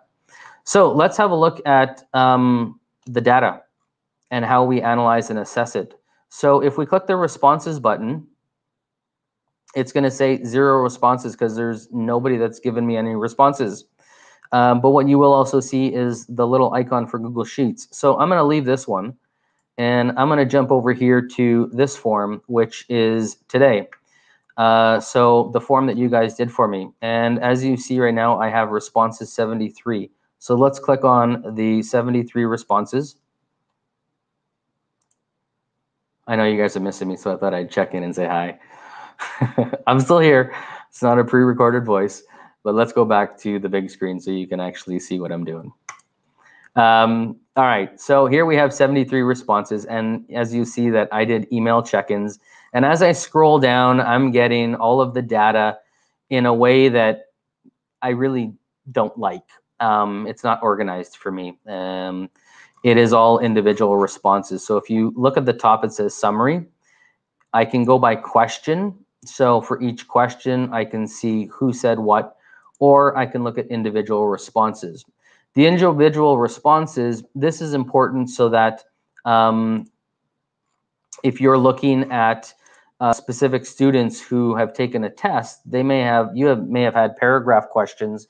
So you want to go through and see, you know, what did they choose? How are they feeling today? And then, you know, you might read their response and say, okay, well, this is partially right, but you were missing, you know, one of the facts. So you get a 2 out of 3. You didn't get 3 out of 3. So it allows you to grade the assignments manually by doing this. This wasn't a test.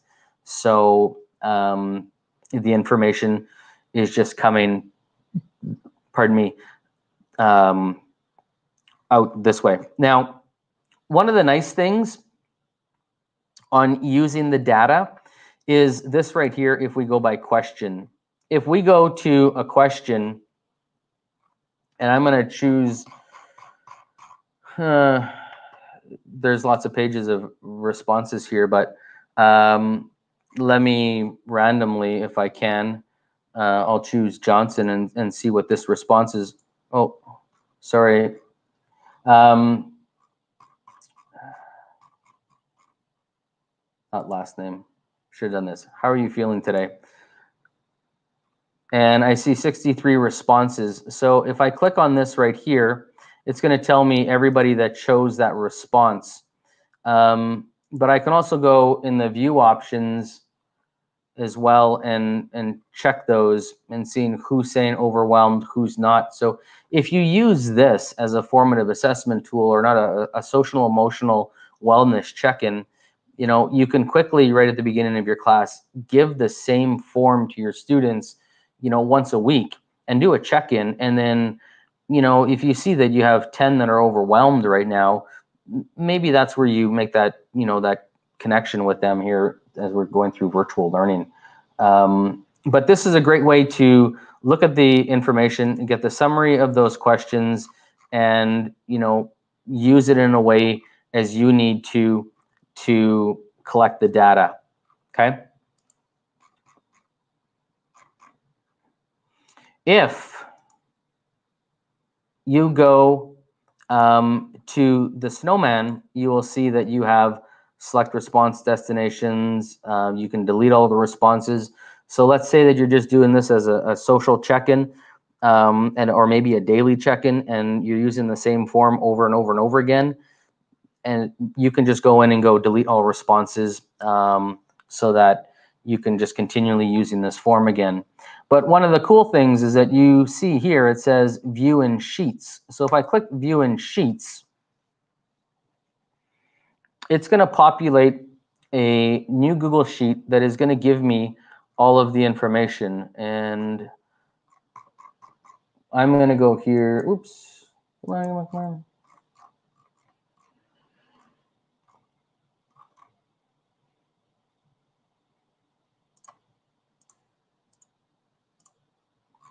I'm going to go right here and tell you why, again, I hate when people put name and they don't put first name and last name. Whenever you're trying to sort your data, generally you sort stuff maybe by first name and last name, or you know, you decide to, you know, put all the last name first. And you can't do that when you create a Google form that just says name. So I highly recommend that you always put first name, last name. One of the nice things about a Google form is you will see that it automatically puts a timestamp. So it shows when you guys have completed this, or when you filled in the form. So for you as a teacher, it always goes on the Google time clock, so you never have to worry about students changing their time clock on their computers and saying, oh, I submitted it at this time. If you set an assignment that it needs to be completed by 5 o'clock, if they submit it, you can see that, you know, it's submitted within that time, or if they submitted it the next day, etc. So the timestamp is always great, and the timestamp always shows up whether you make it anonymous or not. But this just allows you to go through and, again, right here, be able to see the information. And if you're looking and seeing who's overwhelmed, I'm just going to go right here and do a quick sort A to Z, and gives me the, okay, here's my overwhelmed people, and these are the people that I got to check in on, because, you know, they just have too much on their plate right now and they need a little assistance. So Google Forms, as we go back to it, and I know I spent a little bit of time, but it's one that a lot of you are going to use, especially as we start our journey into virtual learning in the next little bit. Okay.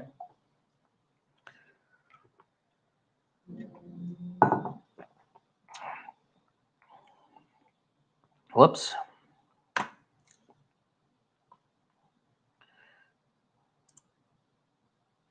Oh, I'm on the wrong screen. All right. Whew. We're an hour and a half in, and we still got a ton of work to do. Hopefully you guys are doing well. I know this is, again, is a ton of information to digest. And again, bookmark the YouTube video so you can go through it and make your way through. I'll try my best in the next couple days. I got some other trainings that I have to do, but I'll take this video and I'll put cards along the way to break the video down. All right, as we move forward, we are going to jump into Google Sheets. And this is the one that gets everybody. So if you have a pen and paper, I'd highly recommend it. I'm going to have another sip of my coffee. Give you a second to grab a pen and paper or a piece of paper to write some of the things down because it's important that you know how to do a few functions for your level 1 test if you've never used a function before. Okay, so if you haven't taken your selfie yet, take that selfie and post it up on Twitter. Oh, don't post this one. If you want me to smile, there you go. But get that selfie posted and put it out there. If you ever, for those of you that are taking the level 1 test, you're going to take level 1 test, and then you're going to get so motivated that you're going to want to do level 2.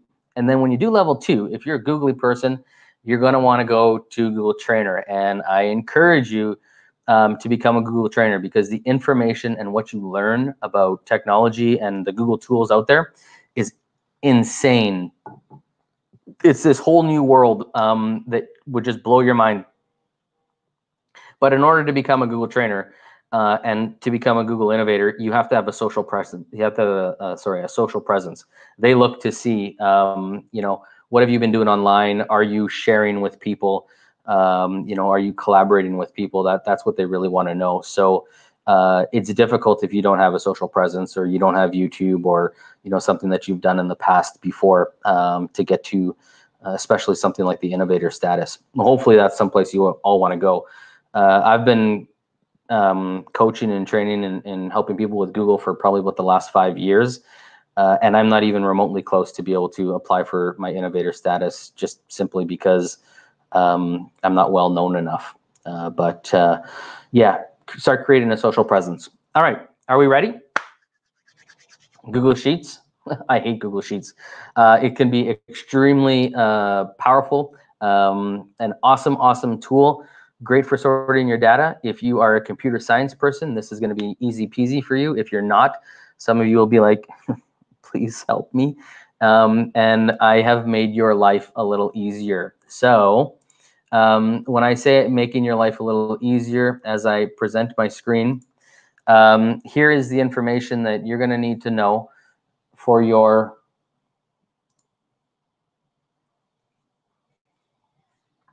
level 1 test. Is you're going to need to know the basics of how to create a sheet and rename a sheet, as well as move sheets. You're going to need to know how to format a cell, insert rows and columns, free rows and columns, sort columns, and then the basic functions of the sum, average, unique, counta, and countif, and then creating charts. And I've also given you down here help review video to help you through some of it, and then a Google Sheets cheat sheet. So this one is directly from Google that'll kind of help you through if you're struggling with the functions. Most people just use the basic sum function or the average function, and then that's awesome. But there's a couple other ones that they're looking for. And when you get to level 2, if you are taking the level 2, it's not much harder. You just have to create what's called a pivot table. But they're more so asking you, how can you use the Google Sheets effectively to help you in the classroom? So you're basically, flopping the information. Here you're learning the tools, or how to use the tools. And then in level 2, they're asking you, okay, you know how to use the tools. Well, how could you use these tools in your classroom to assist and make teaching better, or to analyze the data? So let's jump into this. And again, reminder that there are the task sheets and the tasks that you're going to need to know. But let's go through this here. So I created, and oops, I jumped ahead one slide. My apologies. In the Google Sheets, you will see that there is a sample classroom that is set up to help you go through creating and putting some of the information in there. You don't need to go and open this right now. I would just more so put it in there. And the reason I put it in there is just to help you through it so that you don't have to type in a whole bunch of nonsense data. So if we look at the level 1 sample sheet that is in the tasks, you might see something like this. And let's just have a quick look at Google Sheets and what there is.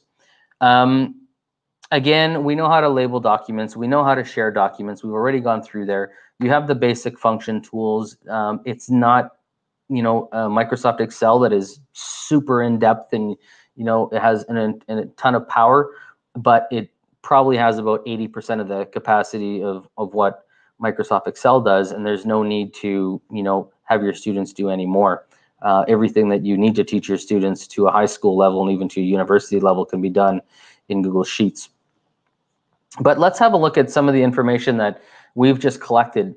This could be a Google form. So you've created a Google form, and in the Google form, you've asked the students to document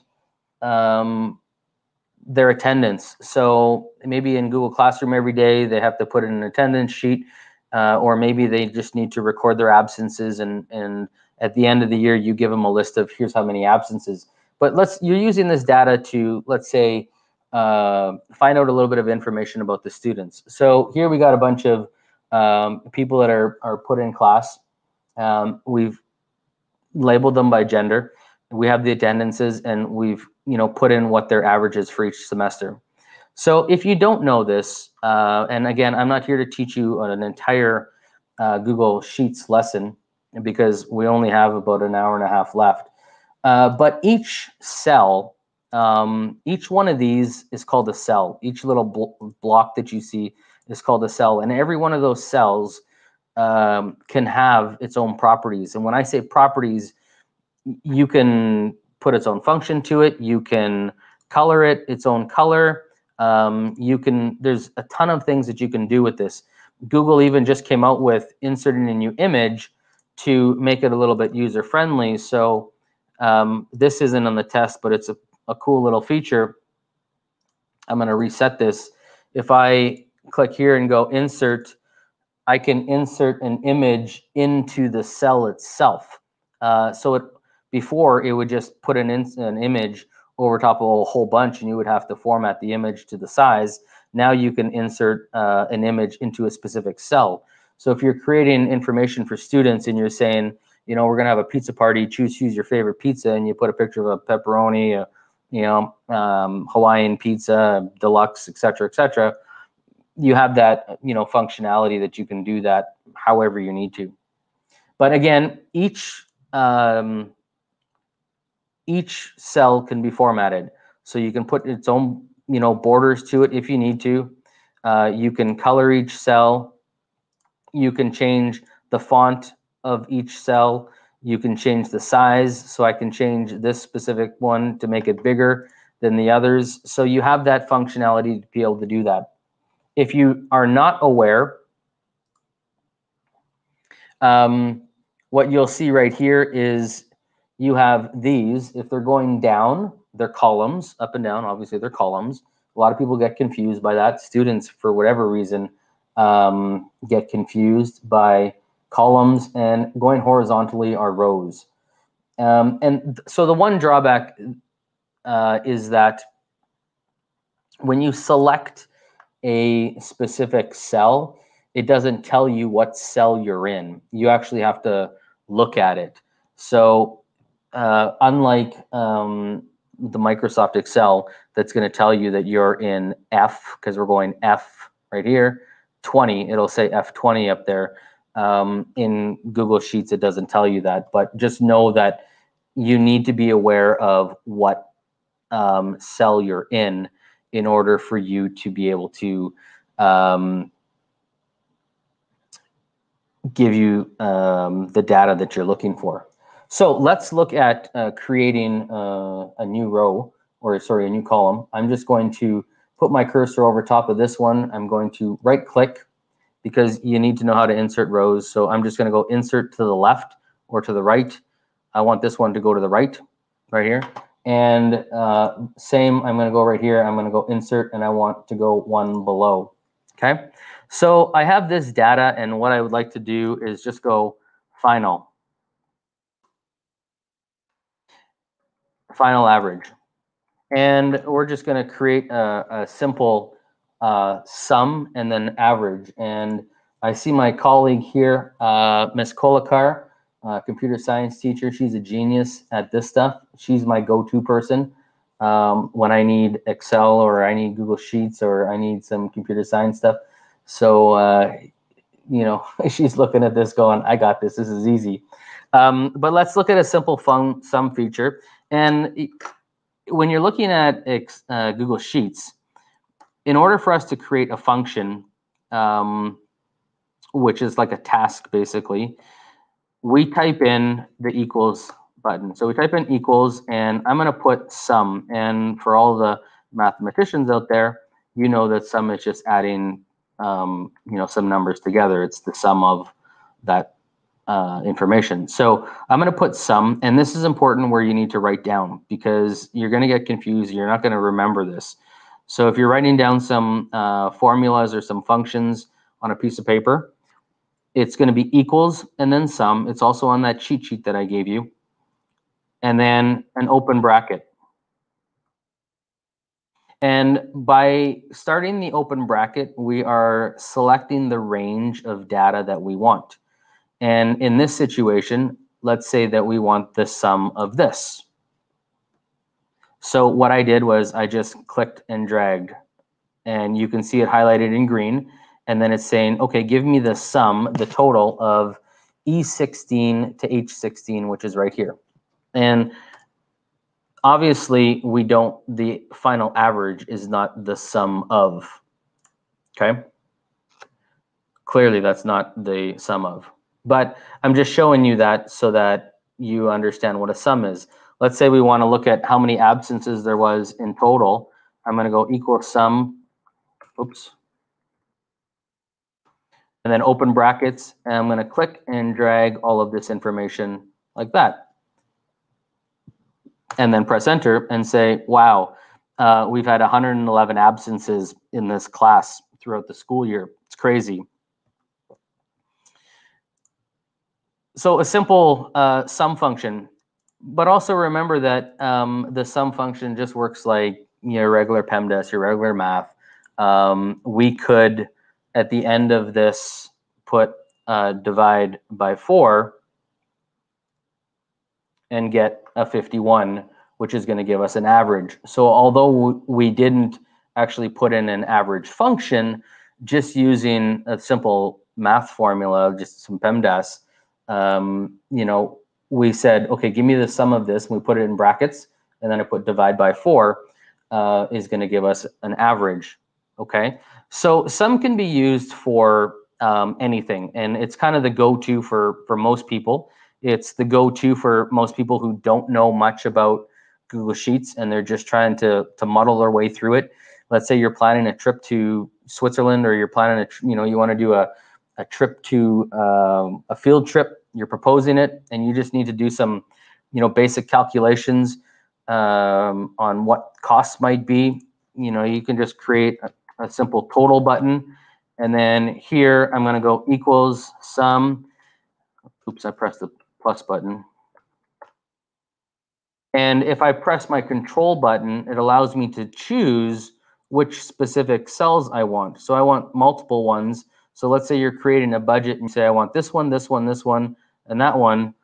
And then I can either close my brackets, or I just press enter and it does it for me and allows you to be able to create a total. So again, that is how we are using this. So I created the average, which you need to know. So you need to know how to use the sum function, which you just have, which is equals sum, and then open brackets, and then put in your range of data. Your range of data is the cells that you choose, okay? And then press the enter button. You need to know how to calculate an average. An average is really easy because you just type in, if you start typing in average, you're going to see that you're going to get a pop-up menu that says average, and it says average. And then you just do the exact same thing. All you do here is you go like that, select your range of data, and press enter, and boom, it says that Winnie Cooper, wow, you know, bless that child, she's amazing. She got a 99.25. She's a rock star. She's awesome. But I want to do the same for the rest of the students. Again, Google is extremely intuitive. If I've created the formula right here, all I do is I press the Control-C button, and I'm going to go to the next cell right below it, and I press the paste button, Control-V, and it automatically recognizes that I have pasted that function into another cell, but I'm actually looking for this data, and you'll see that it shows E3 through H3. So it's giving me this row. Again, another cool feature is I'm just going to select all of these right here and then go paste, and it pastes all of it. And I want to do the exact same thing. So I'm going to go here, and I'm going to go and find out what is the average of the class. So I'm going to go to average. I'm going to select this data right here and say my class average is 75. So you need to know the sum function, and you need to know the average function. Now I saw that we had a question, how do you use the unique function? It's one of those functions that you need to do. They're going to give you a simple example just like this. And we are going to use equals and then start typing in unique. And unique looks up just unique values within the chart. So I'm going to click unique, and you'll see that I've specifically highlighted and formatted two boxes for you right here, because it's going to look for those two changes in the data. And I'm going to select gender in this situation and then press enter. And it's going to tell you that your common values in row C are male and female. Okay, so it's just looking for the differences between the two. You're going to get a very simple task. So if you're asking how to use unique, this is about the extent of what you need to know unique for. Got it? All right. Class size. Class size, many of you might look at it and say, okay, it's not hard for me to look at this chart and say, okay, well, there's a title right here, and I see 16, so obviously there's not 16, there's only 15 students in there. So what do I do here? That's fine. It's easy to figure out that you have 15 students. But what if you have a list that has, you know, you're doing a sheet for the entire school, and you got 1,000 students or 2,500 students in there, and you need to get that exact number, and they've all completed this. Well, you can use the counta function by pressing equals and go counta. And again, that's going to count all the values in a data set on the range of information that you give. So if I just choose this right here and say, okay, well, I've counted that, it's told me that the total is 15. And that's because I selected this information. Again, it seems very simple right now because you're like, well, I know that it's 15 because it's an easy chart to look at. But this is important if you have a range of data that might have 200 or 300 people in there, and you don't want to sit there and maybe you have, you know, you're trying to look at it and you just want that, figure that out. The counta doesn't necessarily have to be just an up and down row or horizontal column, or sorry, a column of data or a row of data. I could go back here, and I'm just going to remove that and say that I'm going to select all of these and say, okay, just give me the total for all that. And it says I now have, you know, total 90, you know, points of data that I can assess with. So that is using your counta function. Again, it's basically what you're doing. So if you're asking, you know, I really want to dig in deep to it, check the cheat sheet, because we could spend hours and hours and hours going through Google Sheets, and you don't need to know, you just need to know some basic stuff. The last one that you need to know is the count if function. And that is typing in count, and you will see that you have one that says count if, okay? And basically, if you're count if, you're looking at a if statement, which is kind of like a true or false. So I'm going to say count if, and I'm going to select this data range right here.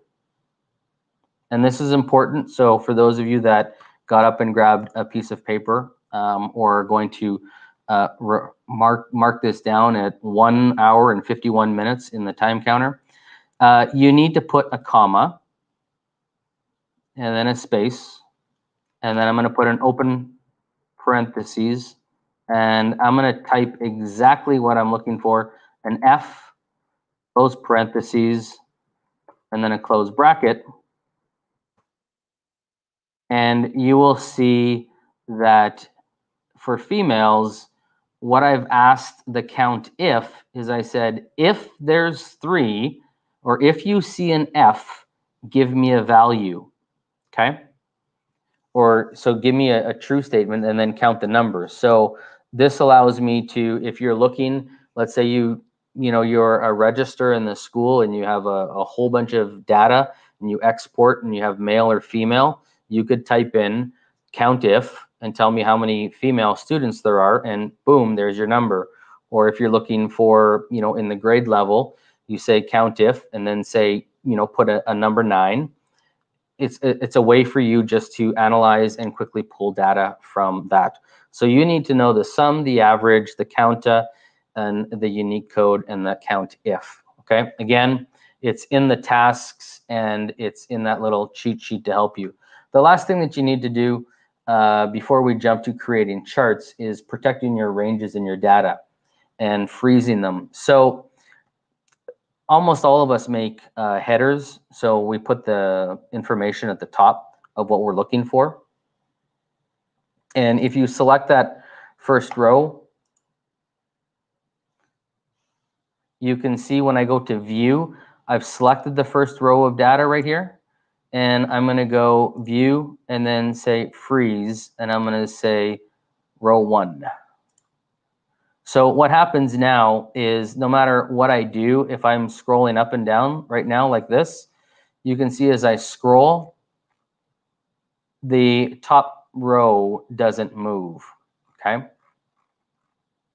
And that is by, again, going to selecting that row and going view and freeze. So you're going to have to freeze a row within the document that you ask to do that, okay? The last thing is protecting columns. And in order to protect a column, it's pretty simple. When you go through your information, or sorry, when you are looking at your data, when you put your cursor over top of the letters, you will see that I get a little arrow that pops up right beside.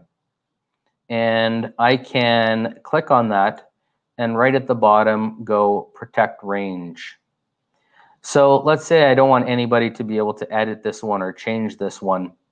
And I'll give you an example of how this can be used. So you can set the permissions to only you or to somebody else.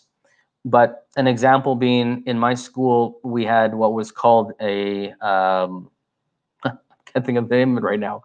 It's kind of like a club. I'll call them club. Enrichment class. We had an enrichment class. And it wasn't an actual class that was put into our portal where we could keep track of attendance because the kids rotated every quarter. So we created a Google Sheet, and in that we would just go into it and add an A or P for their present.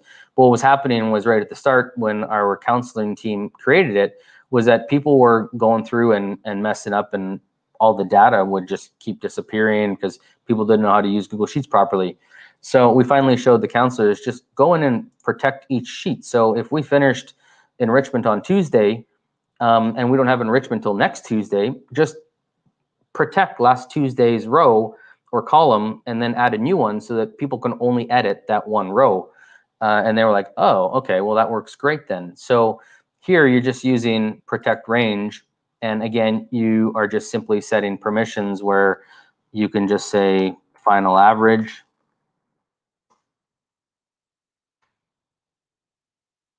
And here you're saying a range. Oops, I typed final wrong. Here you're saying a range, which is this data right here, or you can protect the entire sheet. And if you notice this says sheet 1, and that refers to right here, that means this entire sheet, so nobody can touch it.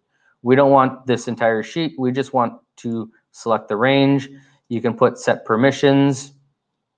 And right now, you can have it so that who can edit this, either nobody, or you can select specific people and share it so that only those specific people can edit those.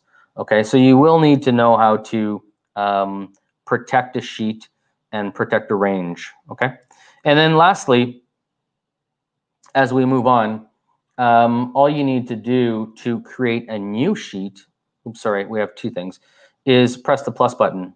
Press the plus button and you're going to get a new sheet that works within your workbook here. So here we have sheet 1, and I'm just going to right click on it and rename it student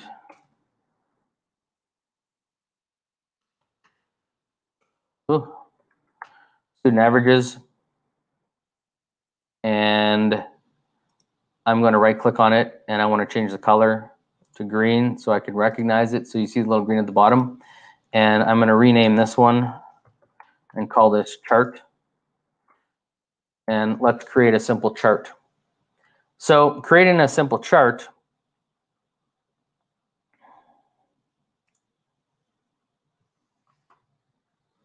is just choosing the information that you want. So again, this might run by you pretty quickly, but you need to press the control feature, or if you're using a Mac, your Apple button. But I want to just choose the last names. So I'm going to press the control button down because I want to select multiple ranges of data. I'm going to go here and I'm going to choose the last name for the students.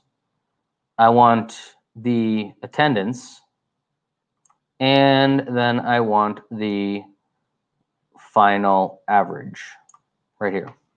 So I've selected these three ranges of data, and I'm going to go to Insert and go to Chart.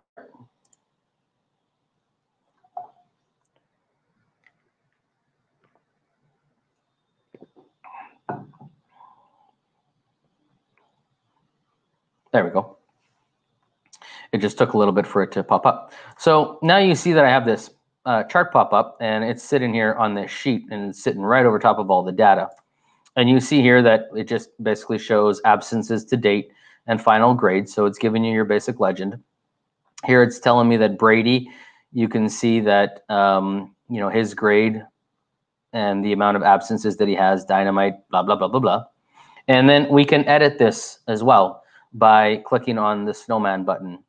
So if we, or not, sorry, the snowman button, if you look over here, this data will show up. And really all you're doing in the test is creating a very simple chart like this. So you select the range of data, and then the last thing that you need to do is you need to move this to a separate sheet. And to do that, you just simply select the snowman and go to make to own sheet or move to own sheet. So if I go move to own sheet, it's going to take this and post it into chart 1, and you'll see right here. Now again, we have this chart right here. We can protect this chart. We can edit the chart. You can go through this and say, I want to show a little more information. I want to customize this. I want to change the chart style.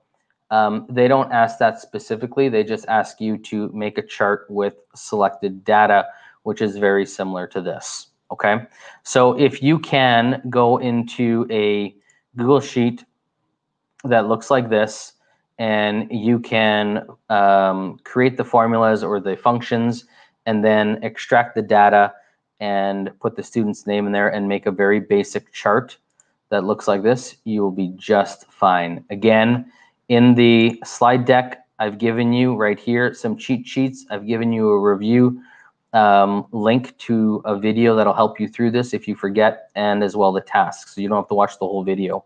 Okay? All right, let's cruise on. We got the next one. The next one is Google Classroom. Now, I can spend hours and hours and hours talking about Google Classroom, but I need to talk about what you basically need to do. And if you are brand new to Google Classroom, I apologize. I'm going to go through this relatively quickly because I have to assume that most of the people that are in here have used Google Classroom. And again, as we go through this, this isn't a full-on how to use every single tool properly. This is what do you need to know in order to be successful in the test. Okay, so in the test, I'm going to present my screen so it's big for you guys. You will see that you need to set up a classroom, add your students with email and a code, customize your classroom, create an assignment, organize. You need to be able to add links and videos, and you need to be able to view the assignments, and then use the mobile app. I'm adding that in as well. And grading assignments in the feedback and comment tool. Okay, so I'm going to go through this relatively quickly. Again, we're not going to go through an entire Google Classroom because that could be upwards of like a 2-hour lesson itself. So let me close out this data for the forms. We don't need that one anymore. And let's go, and if you remember, I'm going to just type in Classroom, and it's going to take me to Google Classroom.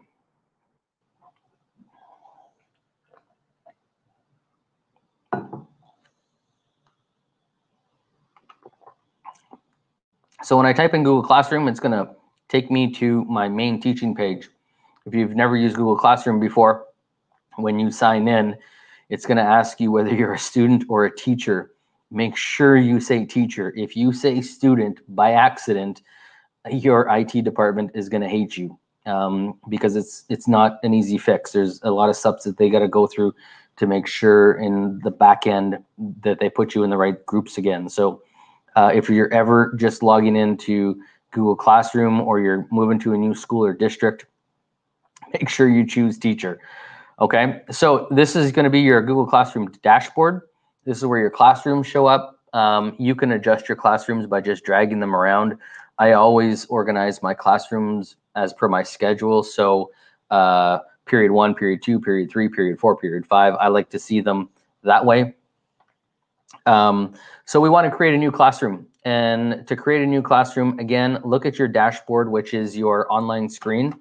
You have your username, you have your waffle, you have the plus button, and then you have the hamburger over here. I'll talk about the hamburger in a second, but we want to create a new class. So all we're going to do is click the plus button, and you will see that you either join class or create class. So you as a teacher creating a new class, you can also join classes. So I was working on some Edpuzzle training, and Edpuzzle said, hey, here's a tutorial. It's on Google Classroom. We want you to join this class in Google Classroom. So if you are joining outside, you can also join classes from outside your domain, depending on the user that you have. Don't do it with your school account, okay? Because they won't let you join up. But you're creating a class, so we click Create Class. You put in the class name, Google Certified Educator, Level 1, T2, oops. And your section, maybe your, this is, you teach the same class 4 times, so maybe this is the one section of it. The subject could be tech, and your room is, oops, just whatever, and click create. Now, it takes a little while for you to create classes because, again, it's got to go to the Google server and it has to propagate and then send it back. So the Google Classroom it takes a little bit to set up. So as you see here, and it's creating, it's not because it is my internet, which for whatever reason is a little bit slow today, but again, it's the Google Classroom and it has to set up. There's a bunch of stuff that it has to do on the back end. So it takes a little bit of time. Like, what did you see? About a minute. But some teachers get frustrated by that. Don't go mouse click crazy going, what's wrong, or don't be pressing the refresh button. Just once you press submit, just let it go and away you go. Okay, here you'll see it's because it's the first time I'm logging in. It says next because it's going to give me some basic, tutorials. Away we go here. Cindy, I'm seeing you saying my school uses Schoology and Seesaw. Will I run into problems doing the test during the test? No, you shouldn't, as long as you can do what I'm doing here. Send me an email, Cindy, and I'll when I get a chance in the next few days, I'll send you a couple tutorials to help you through with Google Classroom. Okay. All right, so I've created a classroom, and you see here right now it defaults to the theme. You'll also see that it says generate a Meet link, and right now I know many of you might have questions about this, and I'm not going to talk about them because Google Meet is not on your test in either platform, Criterion or Web Assessor.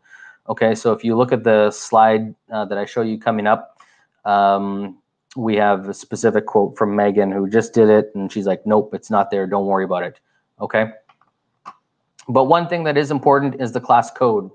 So your class code is how people join. So if someone was to say, hey, I want you to join my class, you click this little button right here that says class code, which is the enlarge button, or if you want to make it full screen, this is what you do. When I have students walk into my class, they already know Google Classroom. So the first day that they walk in, after I've done my procedures, I have a little conversation with them, boom, my class code is up there. They know instantly that they're going to join my class.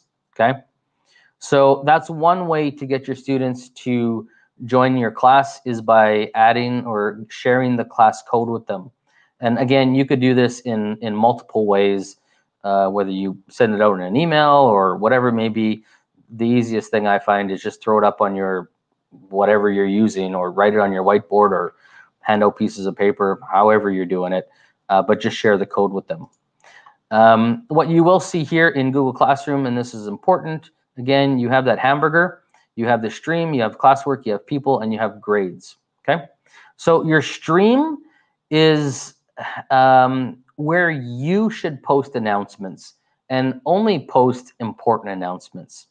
So the stream shouldn't be used for everything, because if it's used for everything, then your students it's going to become a norm for them to not look at it. It's like their Gmail inbox. Every assignment gets issued to their inbox, so they never look at their inbox because there's 4,000 emails in it. So if you share everything to the stream, they're not going to look at it, and they're going to miss the announcements that you want them to see. I only use the stream for just announcements. So if it is like, hey, this is a reminder, then they know that it's been populated on the stream. Okay, and you also have to remember that the stream doesn't go to their Gmail. Assignments, questions, quizzes, those all get sent to the email. The stream doesn't get sent to their email. So it's something that often gets missed, okay? But I'll show you in a second. But this is the stream, and if you want to post something to the stream, you just simply click and say, hello, welcome to a class. That's what it's going to be. Very quickly, you can choose which classes you want to send it to. So if this is a general announcement, again, you have this ability to say, I don't want to type this message 3 times. I just want it to go to every class. Boom. here's an announcement that's saying, hey, we got a field trip tomorrow. Don't forget to bring your, your proper, we have a dress code at our school when we go on field trips. So make sure you're in your formals tomorrow. So boom, I put that in there. If I want to add anything, same as you are doing in any of your other productivity tools, you click the add button. It's going to allow you to pull a file, a PDF, a picture, anything you have within your Google Drive. If you have your own like MOV movie, if you have a Screencastify video that you want to share or announcement, you can pull all of those. If you have a URL, you can add a link. If you have a file, you can attach, again, any type of file. You got a PDF, or you're working on something specific. Maybe you're in math class and you're using a math program and you want them to open it up in this certain program. You could say, hey, here's this file. And as well, you can embed a YouTube video just like you did in Google Forms that we talked about. If you don't want to send this to every class, you could go, here's the one class that I want, and then you will notice that it opens or grays the tab for students. So I can choose all students, or I can choose one student. So Sunil joined this class. Awesome. So if I chose, the one student, basically what this is set up for is for differentiation for remedial work. Maybe you have a student who's struggling and you want to post something to Google Classroom, so it's there that it's static, it's evidence that you're supporting the student. Well, I can just say, hey, Sunil, here's this YouTube video that I want you to watch to help support your, the struggles that you're having in math. And again, that's only going to go to that one student. So it's a really powerful tool to use it that way. But again, the stream is something that you need to moderate, and you need to set norms with your class, okay? Or else, again, it's one of those that it gets away from you, and then it becomes basically a mute point. So what you see right now in the streams that I'm showing you, this is going to be the same as classwork. And I love reading Larry's that I've learned very painfully. Again, if you're new to it, it's gonna have its growing pains, and you're gonna figure out like, oh my gosh, what am I doing? Until you get that. But again, just post announcements in there. So we've posted this. I'm gonna choose all students, and you can cancel it if you want to get rid of it. And then you'll see that it says post, or a drop-down menu that will allow you to schedule it, which is awesome, or save it as a draft. Schedule, if I want to schedule this, I can press the schedule and say, okay, I'm not starting school. Oops. Look, it said it's scheduled for tomorrow at 8 a.m. Cancel my saved announcements here. I'm going to click on this one, and it says tomorrow at 8 a.m. I'm going to change that. So you're going to say school is going to start. I don't know when school starts for you guys. For me, maybe August 26th at 8 a.m. for my first class. Boom. And go schedule. So now I know on that first day of school, that's going to pop up and I'm ready to go that day. So it's automatically going to populate. Okay. Again, if you just want to push it out automatically, you can remove that and then just go post, and it's going to post it to the student stream immediately. So Sunil will be able to see this instantly. Okay. Same as in your Google Forms, you can go to select a theme and you can change the theme. So it may ask you to change a theme within your classroom, whether you're math or science. What I love doing with my students is I get them all together and I jam pack them into a specific little size. I take a class photo and then I put all their pictures up there so they see them. This year, my intention, depending on who I'm teaching, is get them to create avatars and then just create a little avatar world so it becomes their world in there. So you can do that by, if I don't want to change the theme, I can just go to upload photo and I could add any photo that's in there that I want. Again, you're just creating it and making it fun for the students, okay? So that is this information right here. You'll see classwork, and classwork is where you start posting your assignments, your questions, and anything like that. So if you look on there, it's going to ask you to create an assignment, add links, videos, and drives. So when you click the plus button, you are going to create an assignment, a quiz, a question, material, or repost, and a topic. If you're looking at the slide deck right now, that is basically the agenda or what you need to know for this, I keep saying organize, organize, organize. And because if you're a Google school, it means that you're probably using Google this year. You're probably going to be teaching the same class, hopefully the same class next year, and you're going to want to reuse content. And you can't just copy a Google class and duplicate it and go and use it the next year, but you can reuse material. So when you start setting up your Google Classroom at the beginning, it's really important to make sure that you're organized and that you organize it the right way.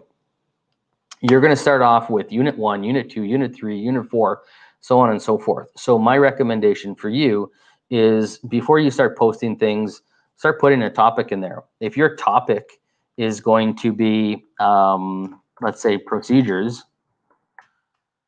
for your class, that's how you're starting off your year. You create procedures, and maybe within that you have, your procedures is, okay, I got a checklist that I want them to go home. I need a parent information sheet completed. I have this, I have that, and so on.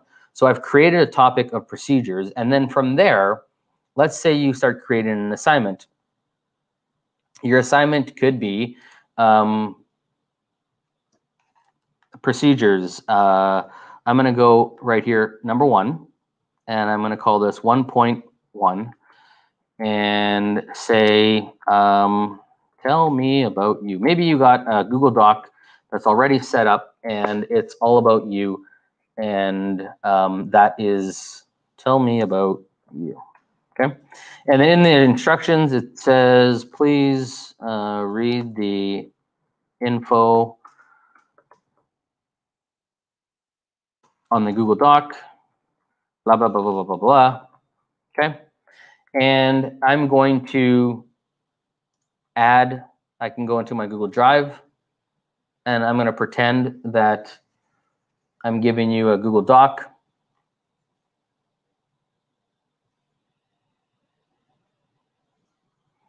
Again, this right here is an Omnibox, so it'll search anything in your Google Drive. So if you can't remember where you placed it, I'm going to say, I'm going to attach this file right here and go insert. This is important to note. It's not on the test, but students can view file. What that basically means is that everybody is viewing your owned file. The file that you own, they can have view rights. They're just looking at it, okay? You can have, students can edit file. Careful. I know many of teachers who have checked this off on a Google Doc, and all of a sudden, you have 20 students that are all trying to edit the same doc, and it just becomes a mumble jumble of information, and all of a sudden it's not what you want. I would say this works well if you are giving a Google slide deck and you assign each student a slide and say, create a slide and tell me about yourself. And Johnny, you're assigned slide 2. Pete, you're assigned slide 3, so on and so forth. But use the edit very carefully. Make your own copy means that each student is going to get their own individual copy that they can work on, and then you submit back. Most of the stuff that I do is going to be make your own copy. So it automatically puts the student's name at the beginning of the title, and then they get a copy that they get to work on. So I'm going to say make a copy for each student. And if I wanted to, I could go in here and say, you know what, I haven't created an assignment for this yet, so this is just another way for you to create a doc. So I could start working on a Google Doc or a sheet or a form and just plug it in from right here as you are creating it. You'll see here that you can assign it to your multiple classes, same as you did in the stream. And here, if we want to go to individual students, so if I had multiple students in this class, I could choose just 1 or 2 students. Point value, if you are grading this, so you could say it's ungraded, or you could say so the students want to know what the value is. And you assign a due date, and this is phenomenal because it shows you if the assignment is turned in on time or not. If I say that it's due Friday, if you just put Friday, it's going to be 11:59 p.m. But you could say that I want this done by class on Friday, and our class ends at 2:45. So I could say 2:45 p.m. And again, where it said topic, I'm going to put it under procedures. Now, there's a really cool feature in here that we're not going to get to, and it's not on the test, but you can create rubrics and use rubrics within inside Google Docs or Google Assignments. And the plagiarism is originality reports, which means now what you can do, just like Turnitin.com, if you check this off, you'll see here that students can run originality report, and what it'll do is it'll check the percentage of copied content, and then give them saying like, listen, 10% of this has been copied work or has been sourced from the internet. And you as a teacher get to see those reports. So the students get to run 3 originality reports before they submit it. It's awesome. Great for English teachers. Great for my ESL students. My English is a second language here in Kuwait. They love to copy paste Wikipedia and change a couple words. So now they're like, this sucks, because Mr. M's always running originality reports. Originally, the originality reports were beta last year, but now they've pushed it out live for the schools. So I can check originality reports, and then I'll get that. And then again, up here in this button, I can go assign, or I can schedule it, or if I'm not sure that I want to push this out, I can save a draft. So if I click the assign button, here we go. So it goes under, again, it takes a minute because it's got to populate. There's a bunch of stuff it's got to do. It's got to create in the classroom folder and all this stuff, but it takes a second for it to populate. Now you notice that it said procedures 1.1. I'm going to go back here and I'm going to rename this and just call this 1 for my own purposes, and rename it and go. There we go. So it says 1 procedures. The reason why I want to start doing this, or why you should start doing this, is because if you go back to create an assignment and you go reuse post, most of the stuff that we do as teachers, we're creatures of habit. So we just use the same things in sequential order again.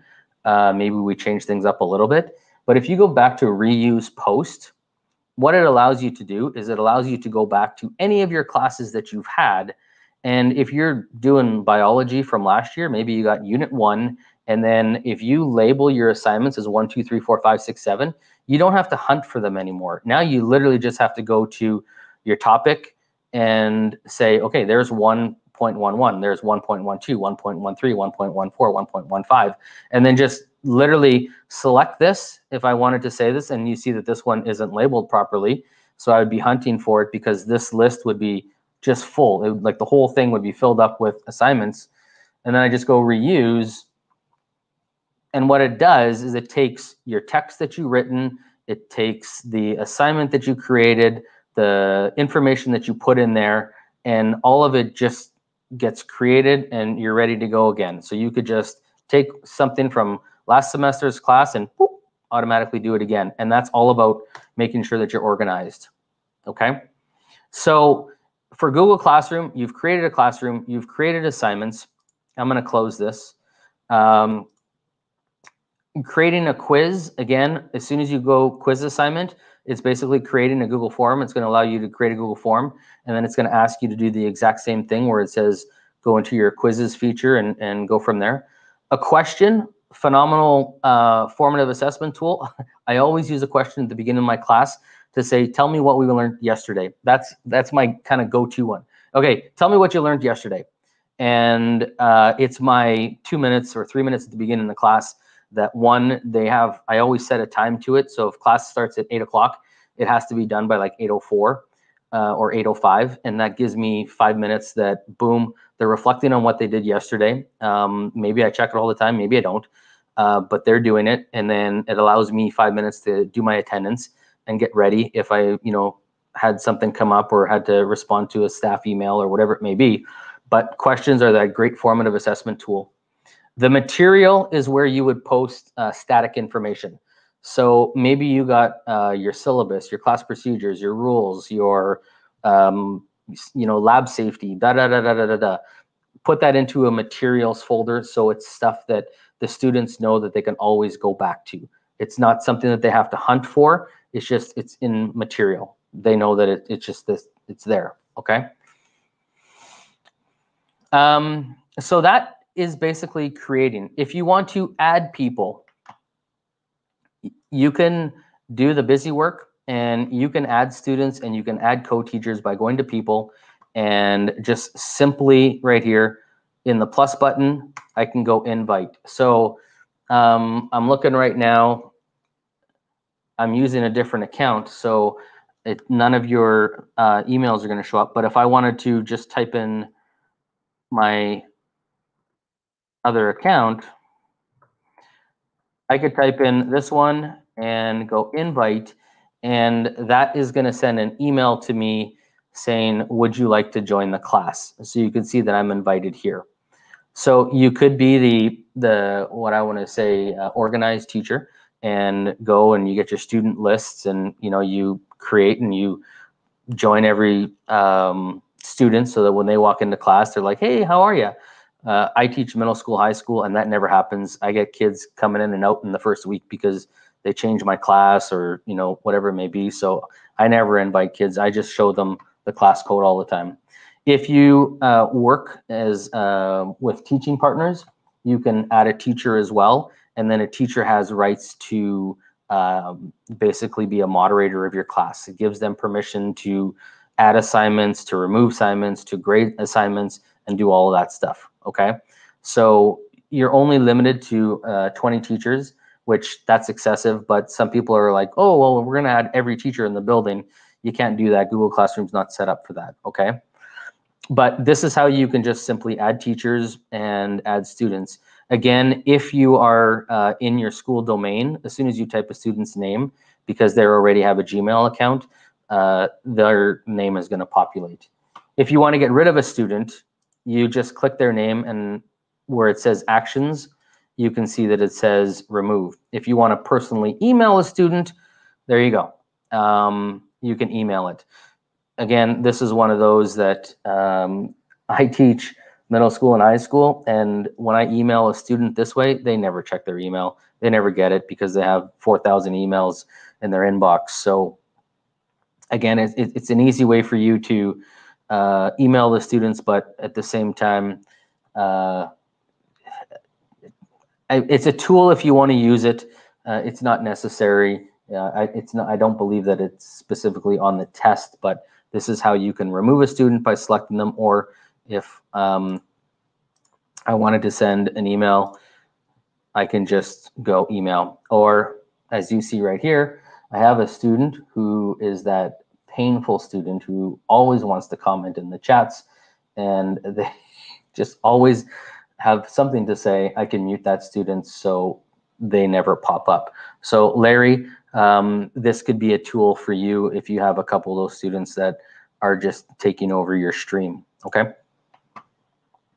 What you will see as well,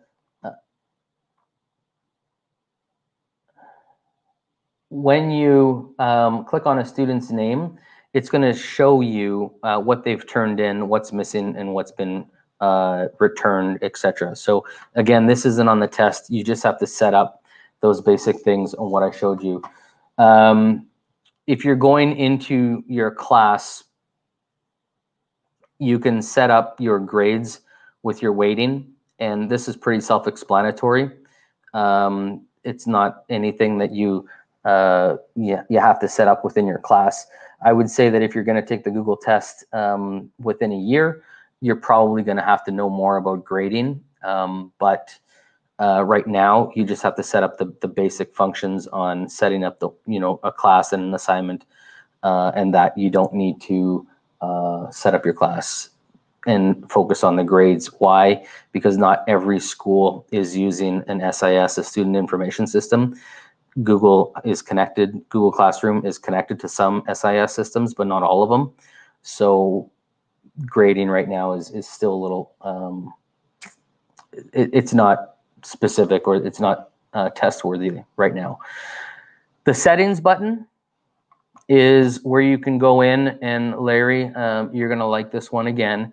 If you look at the stream, you will see that you have your class code right here. Okay, you can display it, you can disable it so that nobody sees it. Your stream, you want only teachers can comment or post, okay? That's all I let my, there is no students that comment on my streams, ever. It's just me.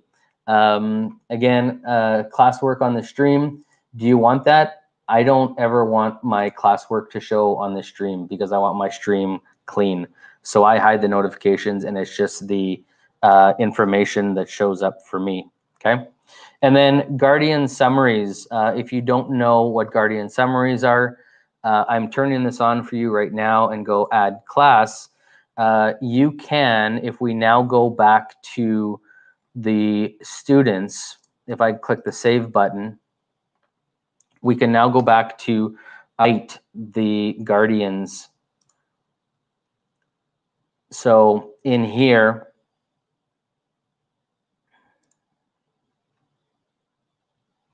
and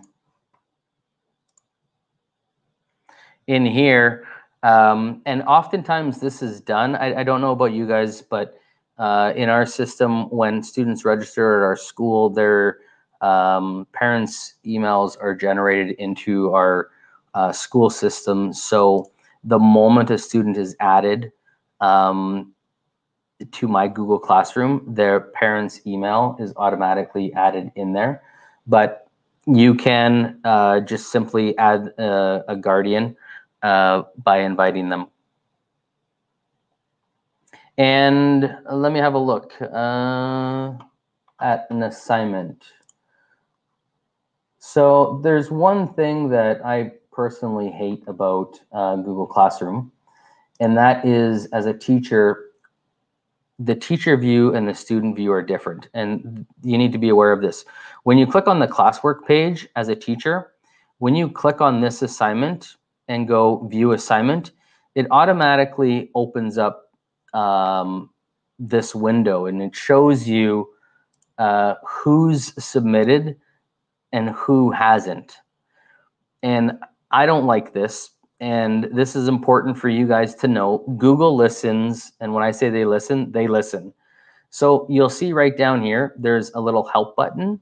If there's something that you don't like about Google, or if there's something that you think should be added, you press this button and you go report an issue or request a feature. The Google staff reads every single one of these responses.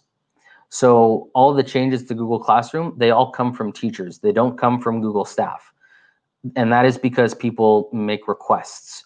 So I've made this request probably 100 times, and they don't listen to me. Maybe they don't like me. But maybe it needs to be 101 requests. But for me as a teacher, whenever I populate this, it shows up on my whiteboard. And I wish it would show the instructions first. It wouldn't show who's turned it in and who's not turned it in. But for you as teachers, as you start grading these assignments,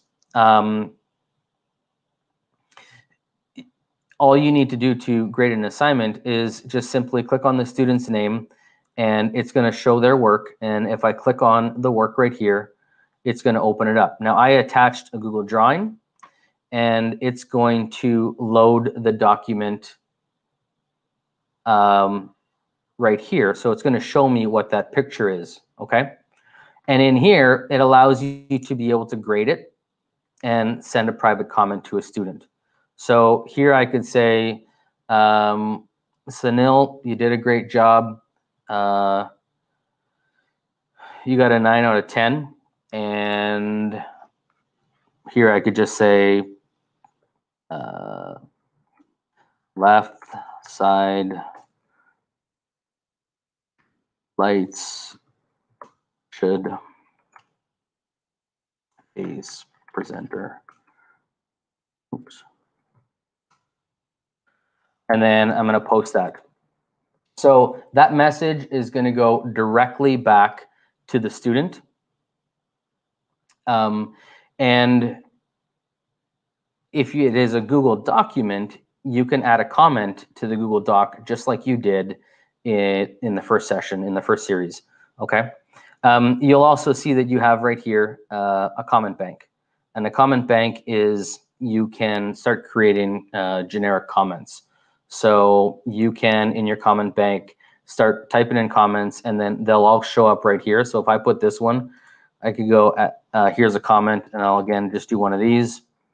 And you can't drag and drop these comments, but what you can do is you can select this comment and then go back here and then just go paste. So if you're an English teacher and you're like, you need to, you come up with a generic wordy comment, it just saves you some time, okay?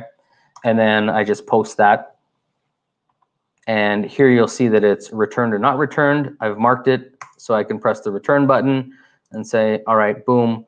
And then that student will get automatically their grade, and it'll show that it has been returned to them, okay? On the test, we have to create samples of student work, or will they already have populated in the session? No, in the test, they're gonna say, create a class, and then add these assignments, and add this YouTube video, and possibly mark Sarah's assignment is what I have. So all the information will already be in the source files. They'll already give you everything, okay? And I'm looking at the time, and I know that time is very valuable to many people, so I apologize. What we got to get through, we may run a little later. So for that, I apologize that I'm taking your time. If you can stick around, please do. So we're moving on to Google Sites. And Google Sites is really straightforward. Really, really straightforward. I'm going to close my Google Classroom. I'm going to close this one. And again, with Google Sites, same as we've done with everything else, I'm going to go sites.google.com. And it's going to take me to my Google Sites. And in Google Site, I'm not going to spend a ton of time for it because it really is pretty simple on what they're asking you to do on the test. It says create a site, name the site, add a background, and then site navigation, move some images, and resize. Becky's saying we had many parents join our classrooms with their own emails. So instead of having 20 students, we had 40. When it says, so because, and this is my fault, I apologize. You guys can say that I'm a bad trainer right now.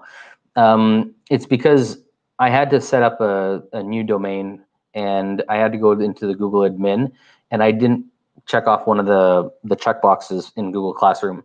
So when a student is signed up into your domain, you should just have an add button that says add parent.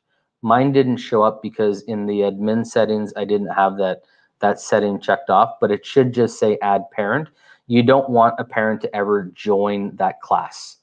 And there's a reason for that. So Becky, your question right there raises a good point, but it's not based on the test, but you don't ever want a parent in your class. The reason why Google gave the Guardian view is because they only give a snippet of the information so that the students are accountable for their work, that they're being responsible. The parents are aware of what's coming or what might be missed, but you don't want the parents to have access to your Google Classroom.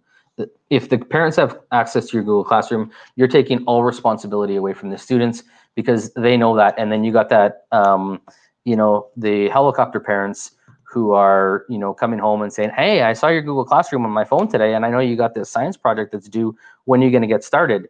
That's not how, kids should be learning in school. We need to have that accountability. So parents should never be allowed to join a Google Classroom specifically. If they do, kick them out and have that conversation with them and say, you can have the Guardian view, but you can't ever have access to our Google Classroom, okay? And again, you wanna protect the safety and the privacy of the other students as well. All right, so thanks for bringing that up, Becky. Yeah, You'll see it in Google Classroom when you guys log in with your school domain, and you'll see it if they ask you in the test, because it's going to be prompted that way. Okay, you've heard it, you'll be looking for it, you'll be just fine. Okay, so Google Sites. Let's have a quick look at Google Sites. And we open up Google Sites, and if we want to create a new site, we can just go blank, or you can see that they've provided templates for you as well. Same as we talked with Google Slides, you can download already templated Google Sites. You can pay somebody. There's a ton of people that are creating basic Google Sites for you that you can buy their template for like 10 bucks and then import it. So you can do that as well. But let's just say we're going to create a basic site right here, which is called a class.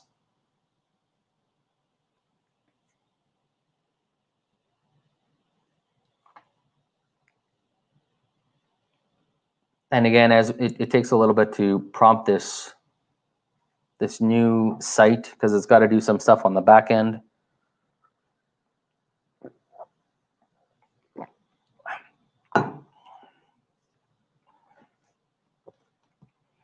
A lot of people complain, as we talked about yesterday, there's no functionality in Google. And again, as I said, there's a purpose for that.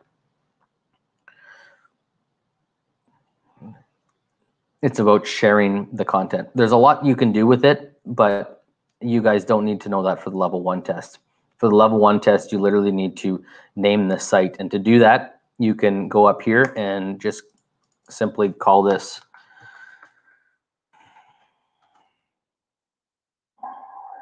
Mr. M's class. All right, so there's Mr. M's tech class. So if you were to, the site's not published, so you can't see it, but there is how you name the website.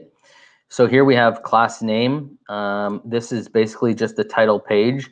So if you called this welcome page,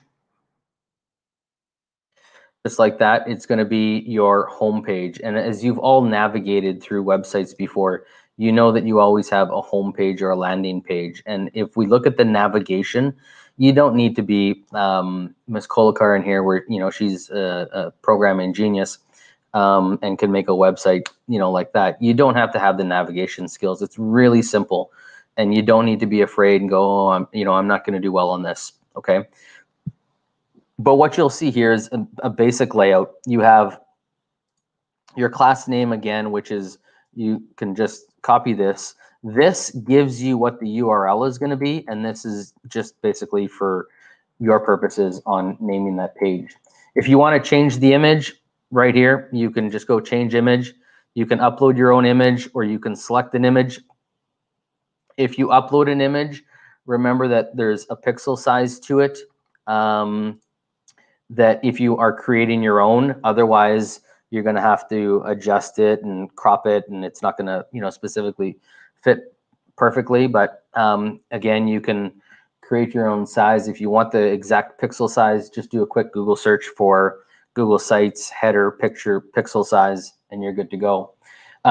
If you want the header type, you can adjust the header type as it's asking you here. You can go to just the title, which that doesn't look very good. You can go to banner, which is smaller, or you can go to large banner, or you can have a big cover.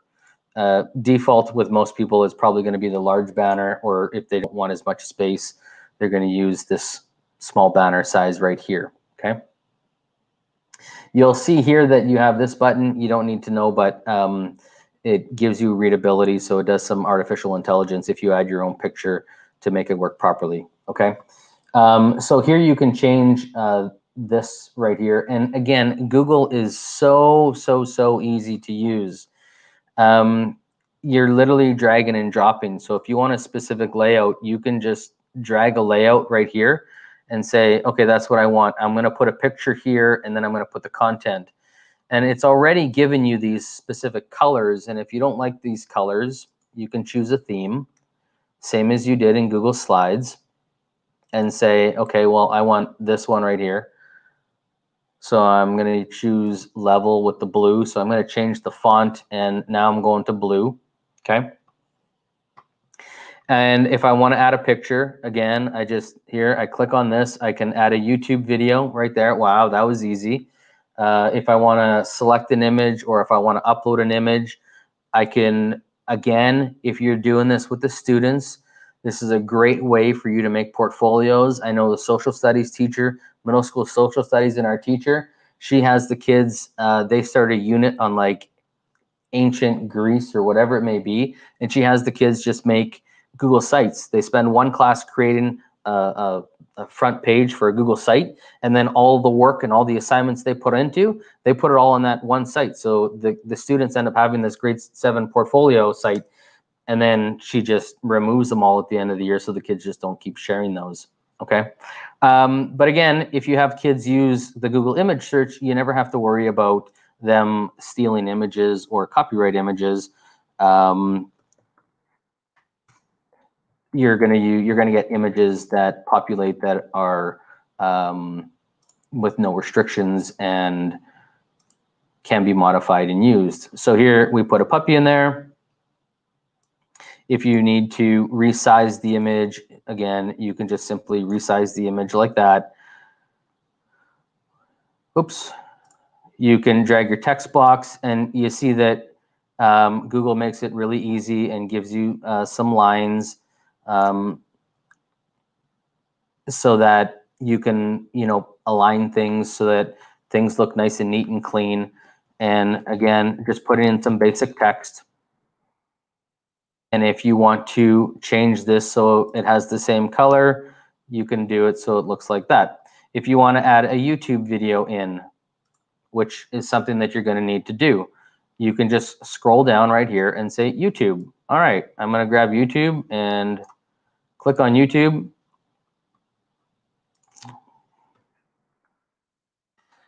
Oops. Moskaliuk. All right, here's yesterday's boot camp. Click select.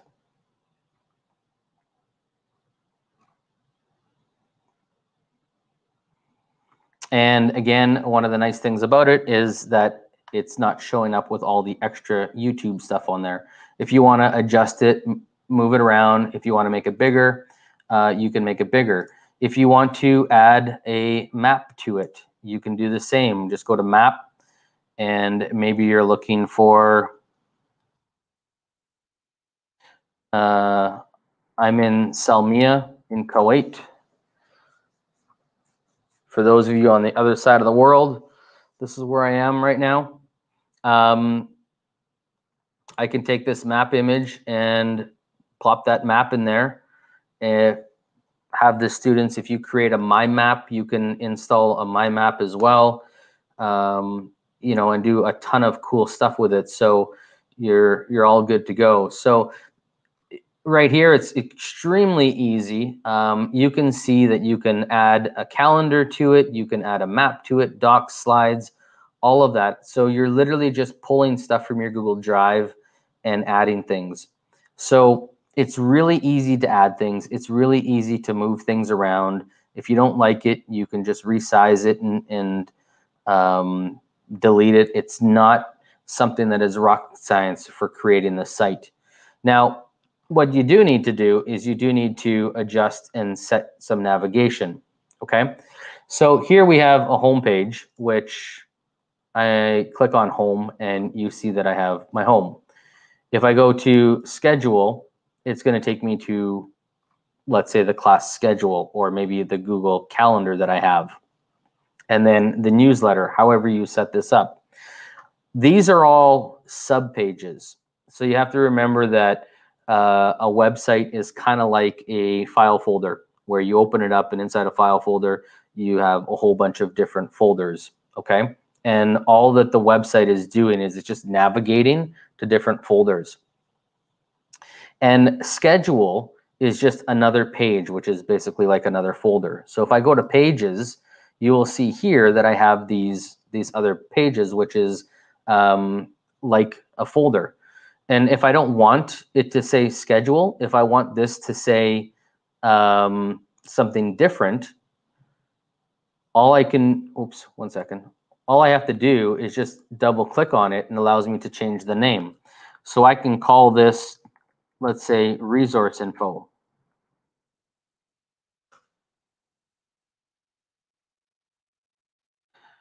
And you'll see that it populates up here. And maybe I want this one to be sports, or I'll call this clubs. I'm going to have some clubs in my class. Okay. So now, as I click on those pages, I'm editing those specific pages. If I want to edit a specific page, I just go to pages and I click on that page, and it allows me to go and work on that page. You can also, same as in your folders, add subfolders or subpages, and this is important. So let's say in my clubs, I have 4 different clubs, and I want to share that information. So I could go, oops, my apologies. I click on this one, and you see that I have my snowman, my 3 buttons again. I'm going to go to either make homepage, and if I make this my homepage, pretty self-explanatory, but I go add subpage. And I'm going to call this robotics. And then I'm going to go to the snowman again under clubs, and I'm going to go subpage, and I'm going to call this Edmedia. So now you'll see that under here, I'm creating additional pages, but if I want to go to my Edmedia page, now I just scroll down and I can start editing my Edmedia page any way that I want to. Okay, so it makes it really easy to have this navigation. If I don't want my resource information to show up, I can click here and go hide from navigation. So I have resource media. Let's say that I create a page with a wealth of information, but I don't necessarily need it to show up in my navigation bar. If I go to, let's say, robotics, and I'm working on my robotics page, I can go back and create some text. And I'm going to create a text box and put it in here and say, please see the resource page, or the resources page. Oops, my apologies for my spelling. Good thing we got spell check. And then what I can do is I can select this and click the link button. And you'll see now that I have the pages that are there. So even though that one is hidden, here's my, let me change that so that it's showing up as the regular page. There we go. Okay. So now if I go back to my home page, I don't have that resources showing, but if I go back to, was it Edmedia? Nope, it was under the robotics. If I go back to robotics, I can go to the resources page, and when I click on resources, it'll open up. Now, it didn't directly open up the resources page because I'm still in the edit mode. I'm not in the live mode, okay? So if you're looking at our agenda on what you need to do, when you're in your site, right now what it's doing is it's, there, it just went to the resources page. But when you want to see what the page is going to look like, you have this little button right here, which allows you to preview. So you click the preview, and it's going to show you what it looks like on a computer, or it's going to tell you what it's going to look like on a tablet or on a mobile phone. So maybe depending on how you're structuring your page, you can have a look at it.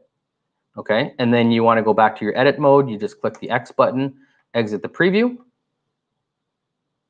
And I'm working with, let's say, Moskaliuk, and we're working on a tech page for a bunch of our classes. I want to make her a collaborator so she can edit the page. Again, all I'm doing is clicking that plus button. I type in her email address, and I can have her as an editor and give her the rights to be able to edit the document just the same as anything else. So she would have the ability to go in and do so. So Larry's asking, if a student create their own video, can I add that video to the site? I guess that would depend on how the website is published. And let me show you that right now, because it's the last thing that I need to show you, and I'll talk about that, Larry, is when you click on the publish button right here, it's going to give you some options. And the first thing that you see right here is who can view my site. And the first thing is, generally, because you're in a school domain, you want just, let's say, the people within your school, and you don't want, if it's students, especially because of privacy rights, and maybe the student has recorded somebody else in the video, you don't want these videos to go out in public. You want it just to stay within the school. You can manage this so that you choose who can see this. So you can go in and have it so that each student in the class is a viewer, which is a little painstaking because you have to put every student in there. Or if you create groups, you can, just add a group and say Tech 1 and every student is in that. But I would not recommend that you post the videos outside. Now, depending on what type of video it is, if they're creating, let's say, videos and they publish it to YouTube and they have, again, private within the domain, then again, it'll be a YouTube video. It can go onto the website. You can't publish your own like MOV files or MP4s. They can add them as links from the Google Drive, but it's not going to be an embedded video like the YouTube video was. I hope that makes sense, Larry, and to everybody else. Okay, so here's the web address that it's going to show up as. It's going to say Mr. MS Tech, because it's not recognizing, so it looks like Mr. and Mrs. So maybe I'm going to remove that so it says Mr. M Tech Class. And if I press the publish button, this is going to go live to anybody at the at that little ed tech guy domain. So anybody within the school domain would be able to see it. Okay, or again, you can manage this. So once you publish it, that's it. Your site is going to be live within your school domain. And one of the perks, if you don't know this, if you have a Google EDU account, you have unlimited storage space. So you never have to worry about it. Don't look at my account from yesterday and see that I have 2 terabytes, because I pay monthly to have that much storage. But if you're on your own private, or if you're on a school account, students and you as teachers have unlimited storage space. Okay. And that basically is everything that you need to know for the test. Go through the task, and it's going to show you what you need to do. It's very easy. You need to basically add some text, add a header, change the picture, put a YouTube video in, and then you need to navigate and create subpages, and then publish it and share it. I believe you have to add a collaborator in. Boom, you're good to go. So if you can go right now into your Google, well, not right now, but like later on in the next couple of days, create a Google site and do that, you'll be awesome. You're good to go. Okay. So we have a little more content. I apologize. We have 45 seconds left. We've had a few people drop off. Hopefully you guys can stick around. It's not going to take a ton of time for us to get through the last content. It'll probably take about 25 minutes for me to get through it, and then we should be good to go. Larry's asking about audio files. Audio files, again, are just going to be files that come from your Google Drive link. So yes, you can, but the students would have to upload them to your Google Drive or to their Google Drive and then add them to the Google Drive, but they won't come as embedded. Embedded meaning that it's actually inside and viewable. It'll just be a clickable link. Okay. All right, so let's go to Google Keep. Google Keep. Many people don't know about Google Keep. and it is awesome. I love it because it helps me and my wife stay organized, because you can share lists, you can share to-do lists, all this type of stuff. It's just, Google Keep is awesome. It's one of those that I use just all the time to keep myself organized or remember how to do stuff. So again, using that little typing, I'm going to go keep.new. And as we're waiting for this, take that selfie. I want to see you guys Twitter, because when you all take this test, the level 1 test, I want to celebrate with you guys. I don't know if you know what GEG is, but GEG, which we'll talk about in a second, is Google Educator Groups, and I own and run one of the Google Educator Groups for Kuwait to collaborate, and there's Google Educator Groups around the world, and I want to share your successes and celebrate with you guys, because getting a Google 1 certificate or a Google 2 certificate is something you need to be extremely proud of, okay? So take that selfie. All right, a Google Keep. Basically, it is like a giant sticky note. It is one of those little agenda books, if you will, you carry around for notepads. For you as teachers, you know, some people, I read a comment the other day that teachers have to submit their lesson plan books or their daily written agenda books to their administrators in the US. And I was like, what? That's crazy. And this, you know, the guy was telling me that he spent $100 to get this book designed so that it was his and all this type of stuff. And I'm like, dude, just use Google Keep. Like, it's so much easier, and share your Google Keep with your administrator if that's the case. So Google Keep, again, is basically whatever you want to call it, an organizing book, a daily agenda, a diary, if you will. It's a great tool, and it can be used, again, for a plethora of things as far as, you know, you could imagine, okay? But when you open up Google Keep, the first thing that prompts up is a title. And I'm going to call this one Google Certified Educator Notes. And that's the title of it. And then in here, this could be take a selfie, okay? Post on YouTube. Oops, post on Twitter. And I'm like, well, I don't like that. I would prefer it maybe to look like checkboxes. So I want checkboxes instead. Pass level 1 test, and so on and so forth, okay? So I can continue to add list items. If I want to add a picture, I can add a picture. I had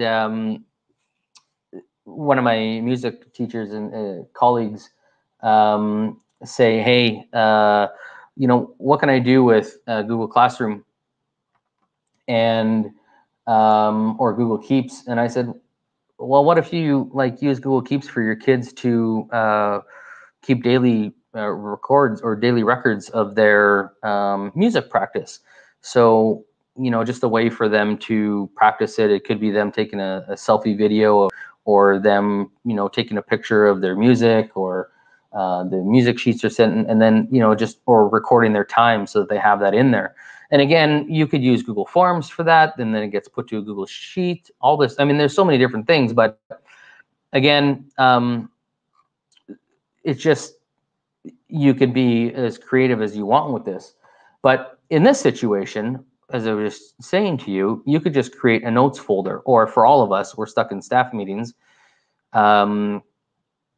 you know, and our administrators give us agendas, and then we got to take notes, and we're always flipping back to going through that. So let's pretend that this right here is a staff meeting, and I'm going to close this. So I have this notes right in here, and I've added this little Bitmoji image of me.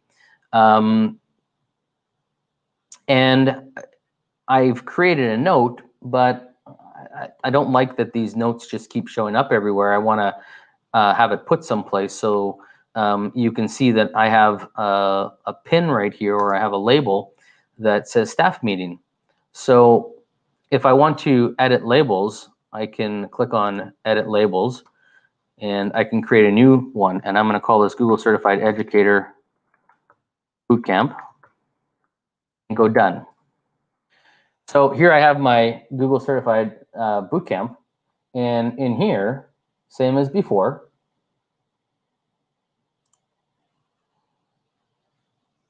oops.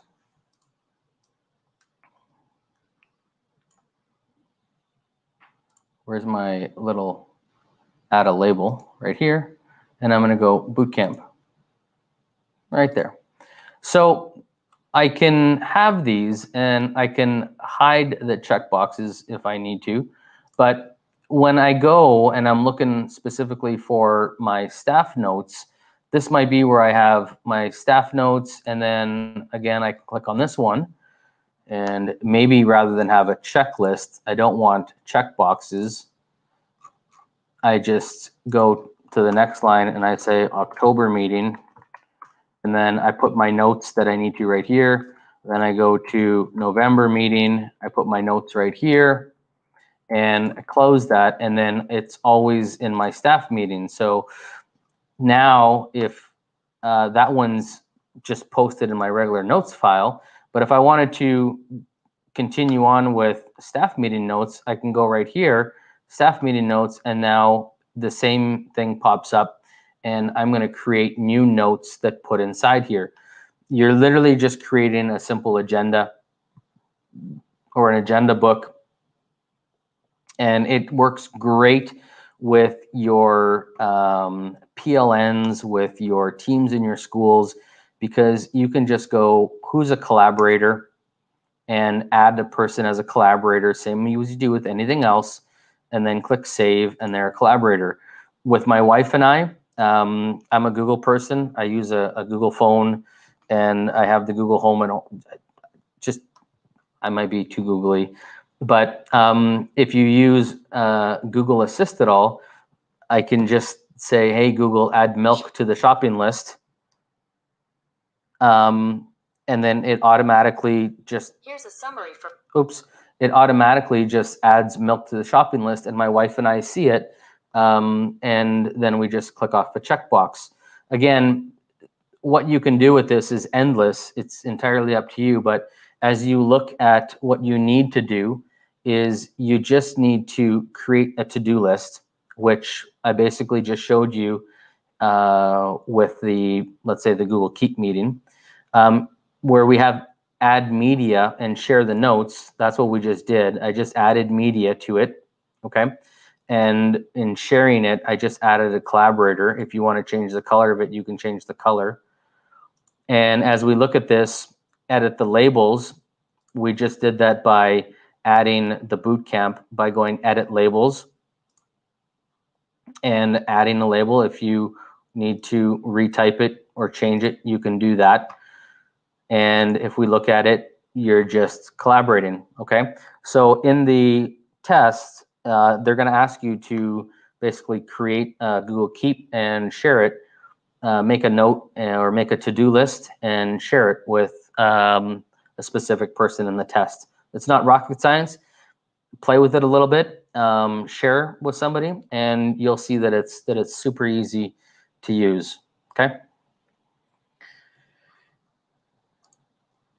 All right, on this slide, I was gonna say, let's take a jam, but we're 10 minutes over. And I know that if my principal was talking for 10 minutes over, I'd be like, hey, yalla, it's time to go. I'm past the clock already. And I know for some of you, here we are in Kuwait, it's already 9:30 in the evening. And for some of you, you may need a fill up a coffee. Google Calendar, this is such a powerful tool. But there is only a few things that you need to know within Google Calendar, and let's jump into Google Calendar. Same as all of the other apps, you can open a new browser window and start typing calendar, or you can just click on your waffle button and go to calendar. And I'm going to open up calendar. If we look at what we need to learn, we need to create an event, invite people to use it. We need to reserve a room. I'll explain that in 1 second. choose an event time, save and update events, respond to invitations, add reminders, and share and view your calendar, and add a Google Meet, which is an extra. So for all of you, you had received a Google Calendar event invite for me with the information for this. Some of you denied it. Some of you put tentative. Some of you said yes. So I just did that for the sole purpose that you would get a little bit of experiences to see on the back end what the end user will get. So creating an event is super easy. When your calendar populates, it's going to show like any other calendar. And all you need to do is, we're looking at today, you'll see, oops. We're looking at today. All we need to do is click on a date and put something in. So let me move to August. We're in Kuwait here, and we got some Islamic holidays, some Eid showing up. So let's say next Tuesday, we decide to meet again, hypothetically. I'm just going to double click on Tuesday, and that's going to open up this right here. And I could say Google Certified Educator, Bootcamp 2. One thing to take note of is it defaults to all day. So you want to uncheck this, and then we'll give you the time. So let's say we're going to meet at 6:30 p.m. again to 9:30. Whoops. Okay, I'm going to go late. 9:30. Time zone. This is a good one for some of you who received this. I press time zone, so it says I'm in +3 GMT, Standard Arabia time in Riyadh, and I click OK. When you get that invite, then if you're sharing over time zones, then it should default to what your time is, okay? Where it says location, within schools, and when you do the test, they're going to have rooms set up, and they might say choose the library. And in that situation, you're literally typing in where it says add location, library. So in your Google admin, your admin team can allocate every room to you. So within my school, I could set up, you know, the 300 classrooms. I could set up the 4 boardrooms. I could set up the 2 gymnasiums, the 2 swimming pools, the tennis courts, and all this type of stuff. So we can set all this up, and they do that so that you have room management within your building. So on the test, they're going to ask you to possibly choose a room or location. For me, you know, I'll just give you an example of how simple this is.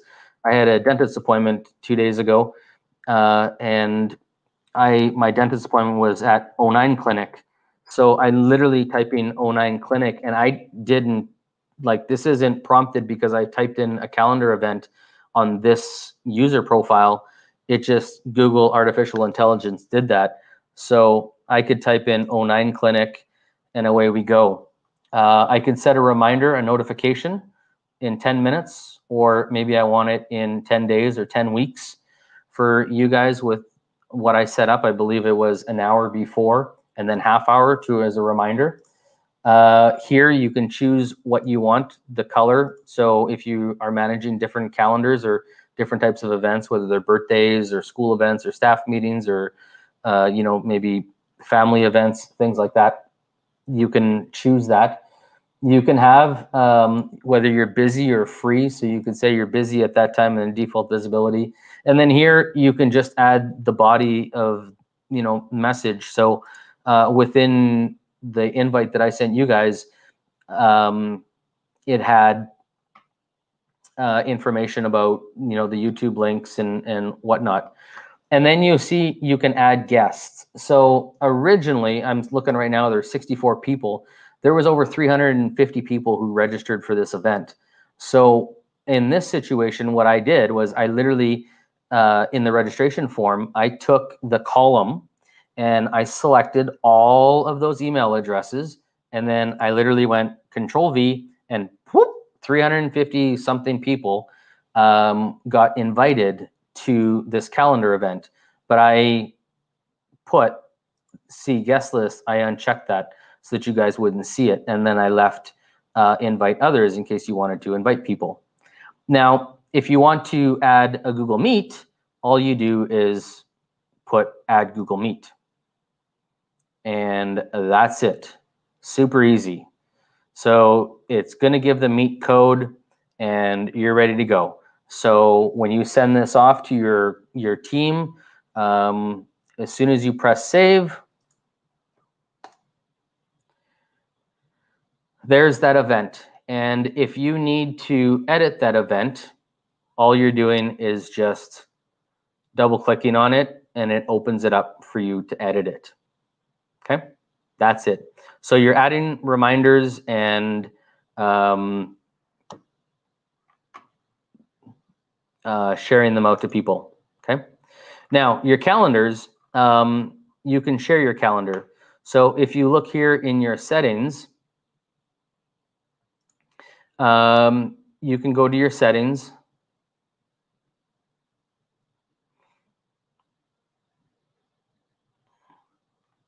And in your settings, you can adjust your time zone and what time format and what days of the week that you want.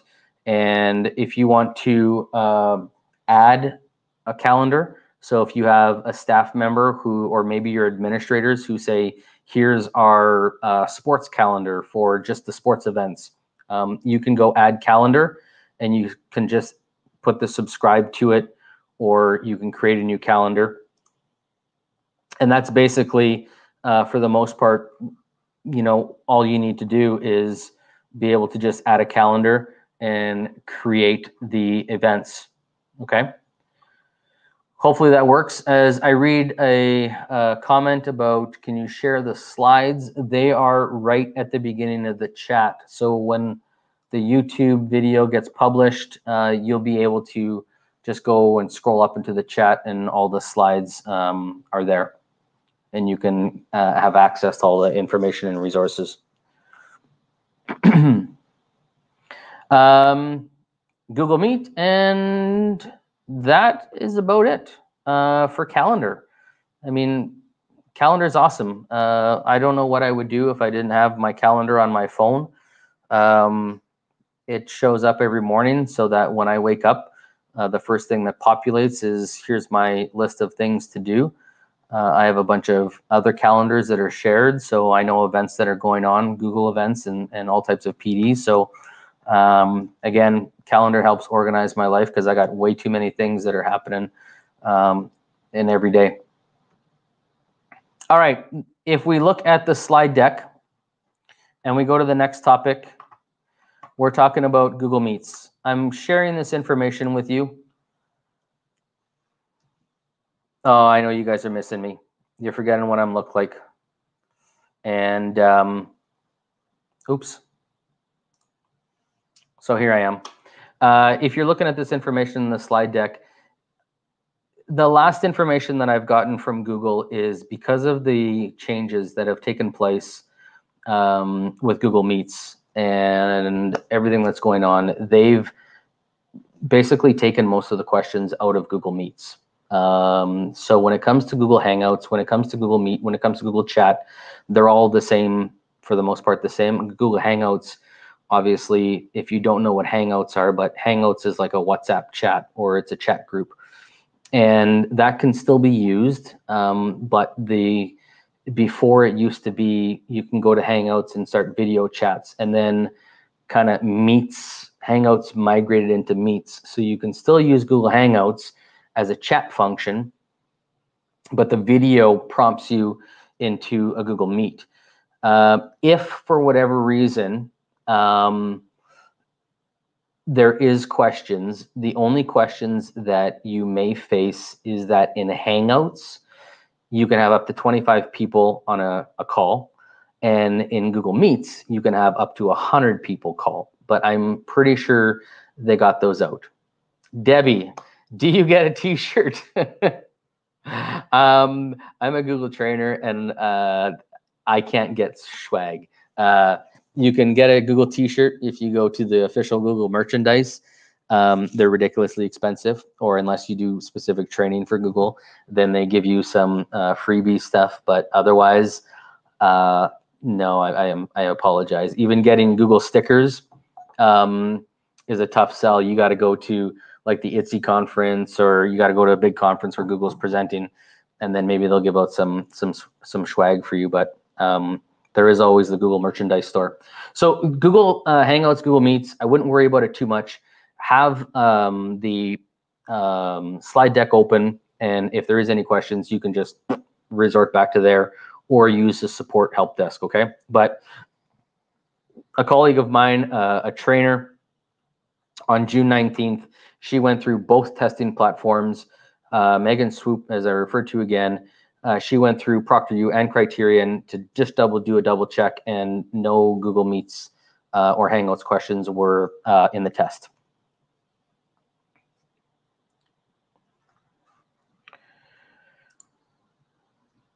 YouTube. All right.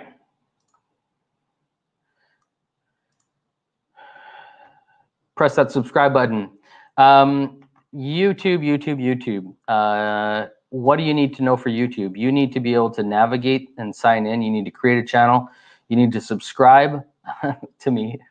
Access playlists, create playlists, share playlists, safety modes, subtitles, and uploading. This is going to take us about 7 minutes, okay?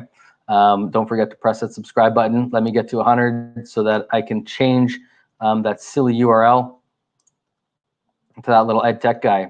All right, going to YouTube. Again, my favorite, just typing in YouTube, or go to your waffle and click on the YouTube icon.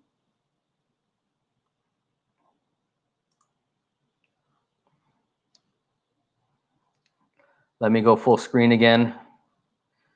Click on the YouTube icon, and that will take you to YouTube. And it's going to default to just your YouTube page. Now, for some of you, this is a little bit important. For some of you, you have never really, you've gone to YouTube, you searched videos, but this is the one thing that really messes everybody up. If you right now are following along with me, if you click on this button right here, you're in YouTube. So right now you're in the YouTube dashboard, and you click on your user profile, it's going to open up your YouTube channel. Okay. If it doesn't say your channel, you need to create a channel.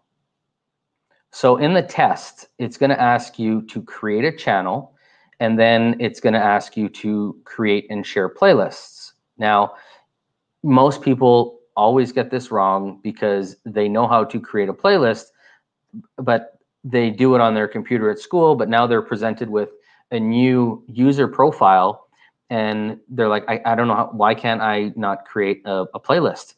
And that's because you don't have a channel. So if yours says create channel, then you need to create a channel, and then that's going to make it so that you have your own YouTube channel where you can share playlists, you can create playlists, you can post your own videos, upload your videos, all that type of stuff. So you need to create a channel, okay? And all you simply do is create channel. A couple prompts show up saying, what's the name that you're putting in, a couple other things, and you're done. You're off to the races. And now you have a YouTube channel. So anything that you post, any videos you upload are going to go to your channel. Okay.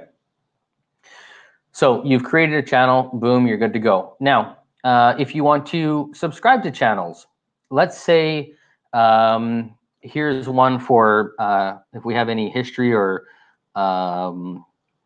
world history teachers or AP history teachers.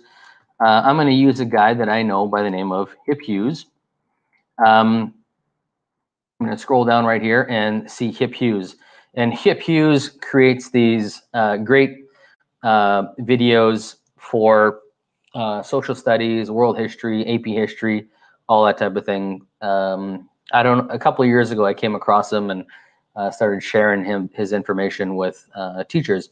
But if you notice, whenever you come across them, and for those of you who've done this, you'll see right now that it says subscribed. And that means because I've already subscribed to Hip Hughes. And if I go over to the left side of my screen where it says subscriptions, it says Hip Hughes, okay? So if I'm ever, as a teacher, going, okay, well, I'm looking for some content, and I know that Hugh has some, I can just go to my subscription and clip on Hip Hughes. Now, if you subscribe to someone, what that means is anytime they post a new video, you're going to get an email that says, hey, here's his information. Now, not only does he have some great stuff, it's a little higher level thinking for high school students, but he does present some great teaching methodology and pedagogy. But again, if you're looking at this information right here, now you have access to his entire playlist. So hopefully if you subscribe to me, you're going to see that, you know, in the next near future, there's going to be a whole bunch of videos that are posted about Google and Google Classroom and Jamboard and using the different tools within Google. So that's how you subscribe to someone. Now, let's hypothetically say that you are working on, I'm going to go to his playlist right here and see what he's got. And he's got a playlist about, the top result. Oops, my apologies. He's got, let's say, US History Explained, and I'm going to click on the play all. I'm going to pause this. And his playlist should pop up here.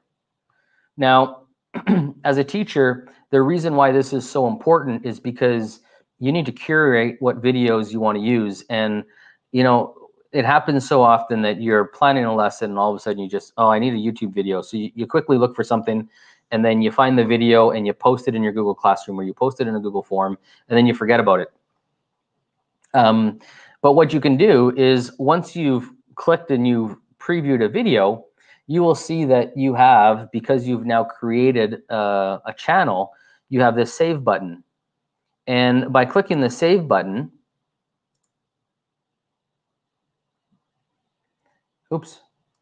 by clicking the save button, it allows you now to either watch later or create new playlist. So I'm going to create a new playlist, and I'm going to call it AP World History.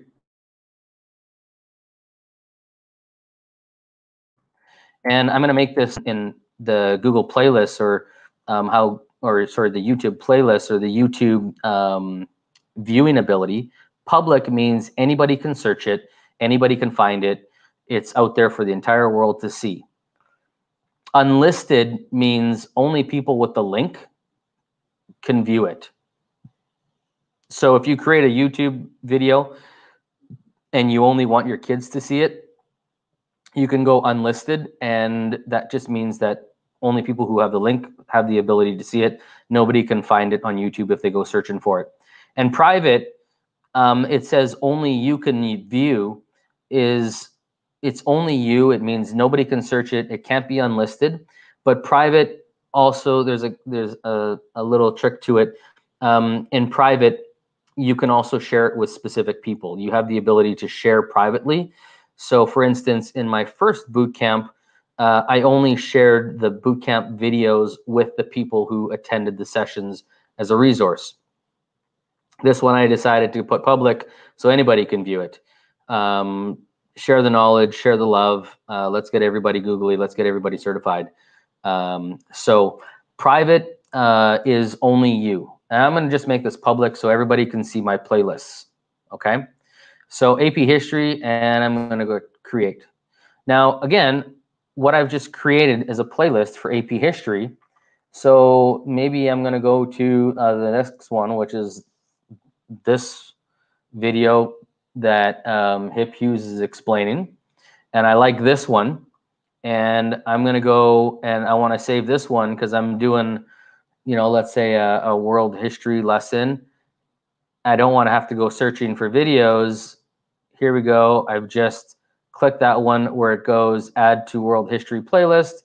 And then I just close this, and I'm gonna close or pause his video here.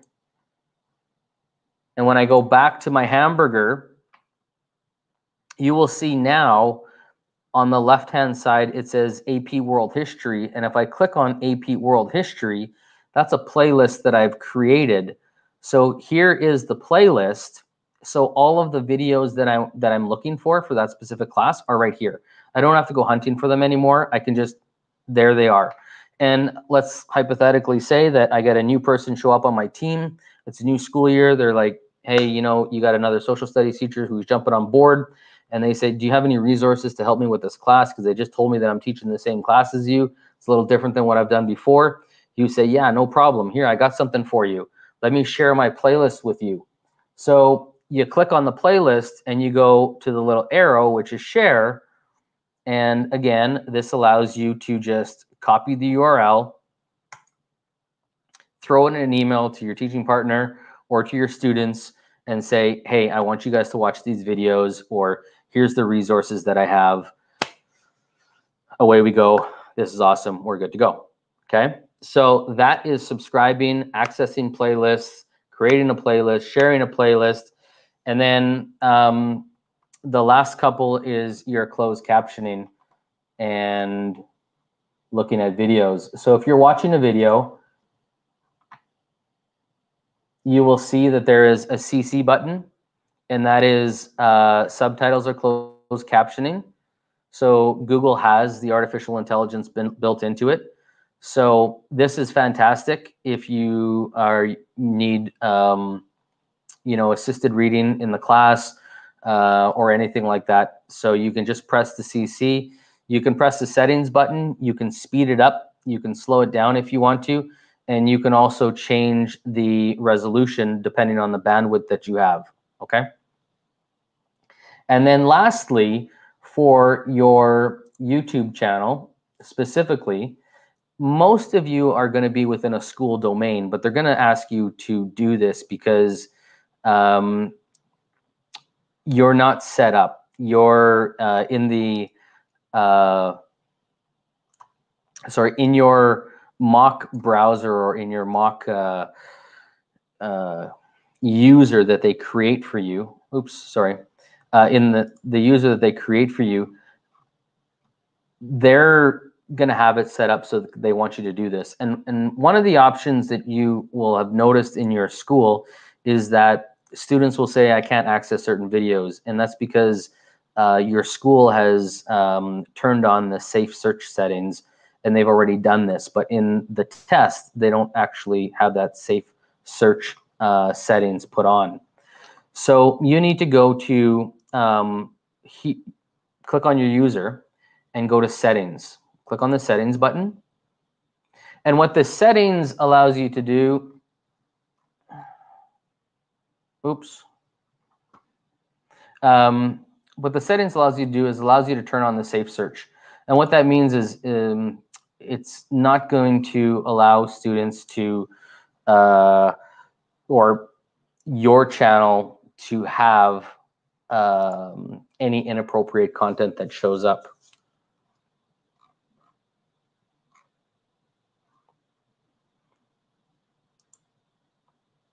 All right, give me 1 second.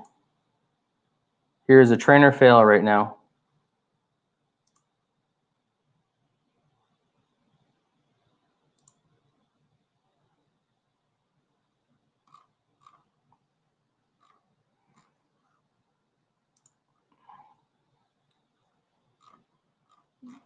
It should be right at the bottom in your settings. Sorry, I'm looking up over top of my monitor right now.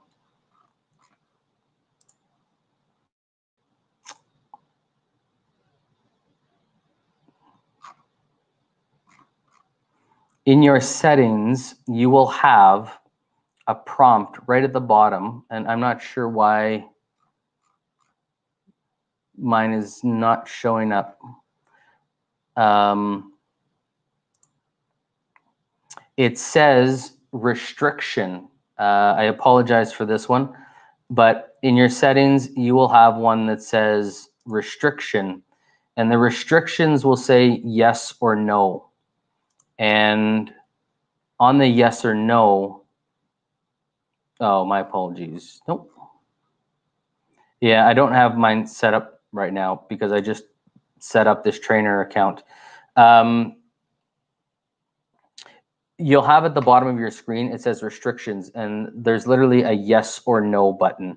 And yes means that you're putting safe search on, and no means that it's wide open. So safe search just means, I'll give you an example. In our school, when they safe search, if the students try and play a Drake video with explicit language, it's going to filter that and say you can't watch this video. And it also is smart enough to recognize through artificial intelligence that there's a whole bunch of girls in bikinis that are dancing around in there. So they're just, you know, making the connection between Kuwait, Islamic values, and yeah, we don't need to show that because safe search is on. So that's the restriction button. It'll literally be right at the bottom. I apologize that it's not showing up for me. So hopefully you guys will forgive me for this one. Okay. All right. That covers YouTube. And the next one that we're going to is going to be really quick, and then we're almost done. We got a few more minutes. And that is Google Drawings. And if you've never used Google Drawings before, most people are like, you know, why use Google Drawings? It's not that great of a tool.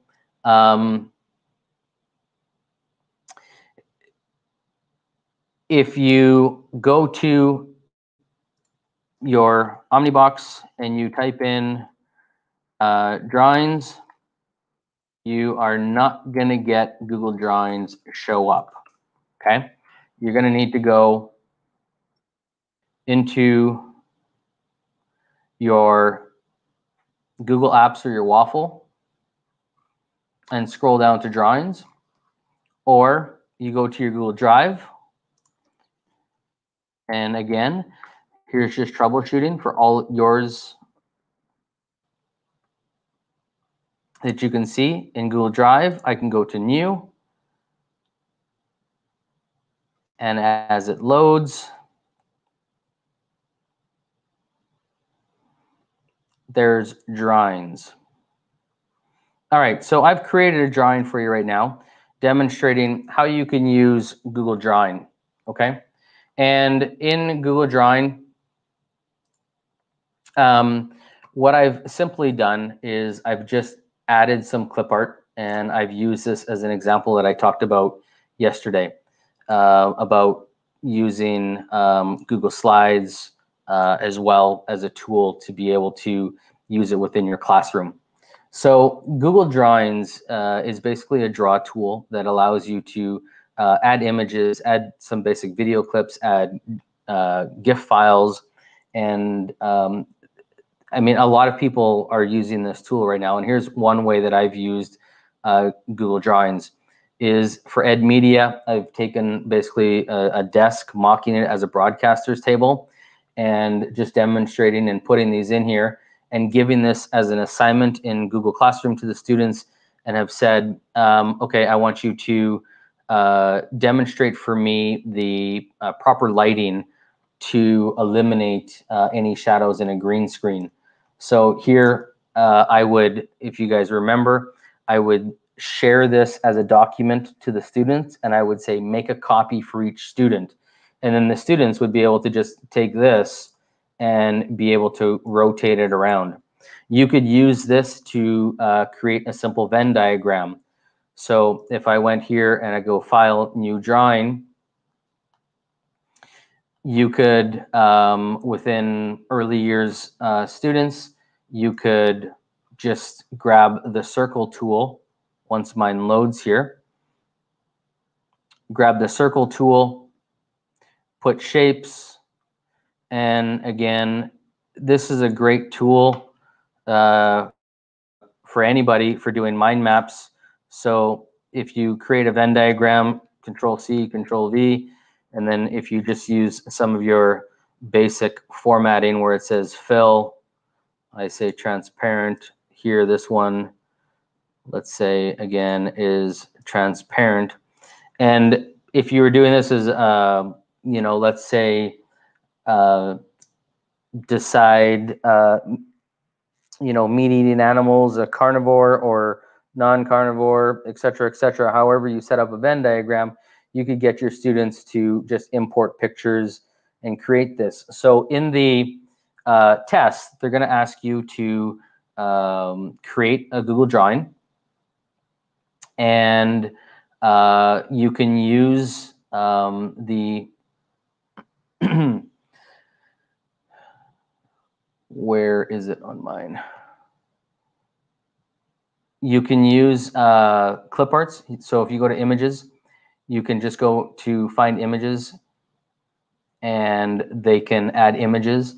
You can create any type of graphic organizer, or as I said, a Venn diagram. So a graphic organizer could quite simply be, again, and this is you being a little bit creative, or if you Google examples, a graphic organizer could be you creating something and saying, you know, drawing a simple line tool, putting a line down it, and then using your text box right here, putting a text box in there and saying veggie, and I'm just going to copy paste it, put it over here, fruit, and then as a teacher, you just go and grab a whole bunch of images and you just put a whole bunch of veggies and fruits in here, and then you share this as a copy for all your students, where you make a copy for each, and they just drag and drop the simple, you know, vegetables back and forth. So as we're in an age right now of paperless classrooms, and we're trying to think of how we can, you know, create the same activities without having paper. Here's one of those where, you know, elementary teachers would quite simply, you know, give a piece of paper, here's some scissors, give a glue stick. You're doing the exact same thing. The only difference is that you're putting in Google Draw. You could also, if you wanted to be extremely creative, you could take a picture with your phone and then put the picture as a background as well, and then, you know, just have it so that they are dragging and dropping the fruits or the pieces over top. So you really don't need to do a lot with Google Drawings. You just have to be familiar with it, and you need to be able to use the simple tools. Okay. All right, we're almost done. A few more minutes. We're going way longer than what I thought. I apologize. Google Groups. Google Groups is extremely powerful, but it's not anything that you have to set up specifically for your class. If I can show you my groups on my screen right now, you can see that I have an all events, I have a boot camp, I have a GEG SoCal, I have Google certified coaches, a trainers group, and then a middle school group. And I mean, if we're going into the Google trainers group right here, there's, I don't know, about 2,700 active members right now. And this literally just gets, you know, lit up. So if you're looking right here from 2:44 a.m. All the way up to the top, it doesn't stop of, you know, information that's being shared. And this is all basically just a PLN, an internal PLN. So Google Groups you can create by just going to groups in your Google domain and going through the process of setting it up. They don't ask you in the test to set up a Google group. They will in level 2, but not in level 1. But it is nice to know because they can be a super powerful tool within your school. You can set up student groups, you can set up teacher groups, you can set up worldwide groups. It's endless. All you're basically doing is just doing, you know, you're adding people's email addresses. I had a girl from the States email me in a Facebook Google support group where maybe many of you saw this. And she's like, I'm a new middle school technology teacher and I have 0 resources. Can you guys help me? And I said, well, I'll set up a group for you and we can just, whoever's interested, fill in this Google form and I'll just put them into the group, and then we can create a collaborative area for all this, you know, sharing of information. And like within 20 minutes, I created a Google group, and then all of a sudden we had about 150 teachers join, and she literally had all of her content for her grade 7 technology class. She's like, this is incredible. And people were just having conversations and sharing and sharing and sharing. And she's like, this is awesome. And I know you may find like Facebook groups where like, okay, well, I can get a lot of information, but then you got to scroll and scroll and scroll and scroll and scroll and find it, go through all the junk that you don't want. This literally was, you know, just boom right there. So if you're looking at the sheet, it's more so being aware of what Google Groups are. And Google Groups are what I just, you know, told you, is you're collaborating. You can set up a specific group and collaborate with a bunch of teachers as long as you have their email address, okay? And as a moderator of the group, you can decide who can post, who can't post. But again, you don't need to know that specifically for the test. I love that we got people answering questions in there. Do we need to know Google groups such as voice call, etc.? No, you don't. All of that is still relatively new, where it talks about voice call. What you do need to know for the test is it's been phased out. It used to be called G+, and now if you go into your waffle menu, don't think it's going to show up on mine because I'm in my trainer account, but it's called Currents. And Currents, it's not showing mine. Currents is the old G+, and they're reinventing it. It's basically, no, it's not going to prompt. I have to load it into the trainer group. You don't need to know about Currents, but they've taken the G+ comments out of there. But what you do need to do on your test, and this is important, so I've given you a task as well. You need to be able to go back to your testing domain, to the training websites. So if you go to edu.google, oops, I can't even spell Google right now, google.com. Sure, but first you'll have to unlock it. Sorry, I have a Google phone, so Google Assist is on there, so it always wants to talk. You need to know this. So follow the steps, okay? You need to go to one of your trainer domains. Either you use Criterion and you go to teacher trainer Google search that, it'll take you to the Criterion website, or you go edu.google.com. If you go edu.google.com, you're going to get linked to but first you'll have to unlock your device. Sorry. If you go and you're on the ProctorU website, go to training and support and go training and PD.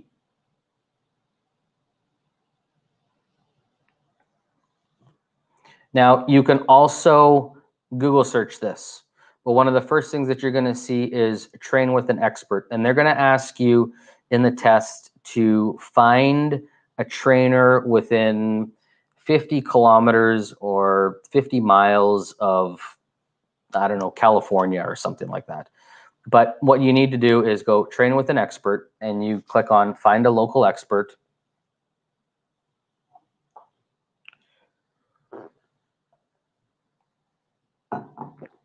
Wow, I've gone 45 minutes over.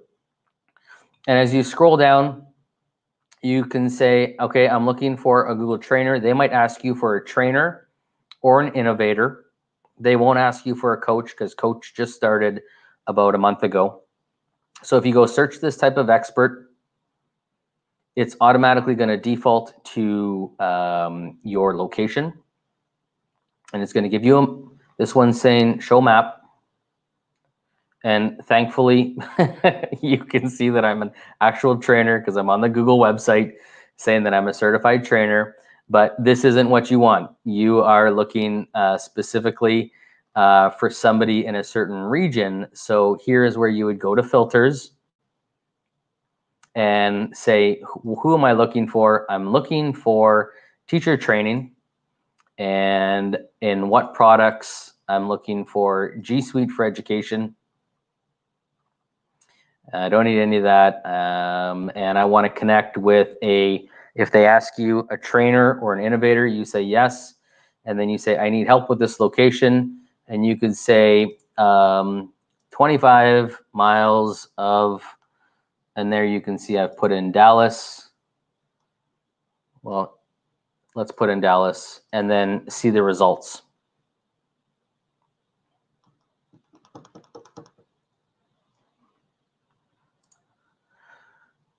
And it's going to show you who are the trainers within that area, okay? And that's important to know because they're going to ask you that one because as you go further with your Google journey, you may need people to assist in helping you train in your school, or more importantly, trainers just reach out to a trainer and say, hey, I'm trying to do this with my school. Can you help me? And oftentimes they're going to say yes. There hasn't been a trainer that I have come across that have said, no, you can't have my material. Because being googly is all about making the students better. And if we're not sharing, as we say to our students, sharing is caring. We're just not caring. So if you have material, share it. Help another teacher, help other educators become better at their craft, especially using technology. So that is how you find other trainers or innovators in the world. And again, at the end, I've given you the link to, I'm going to put myself up here again for a few minutes.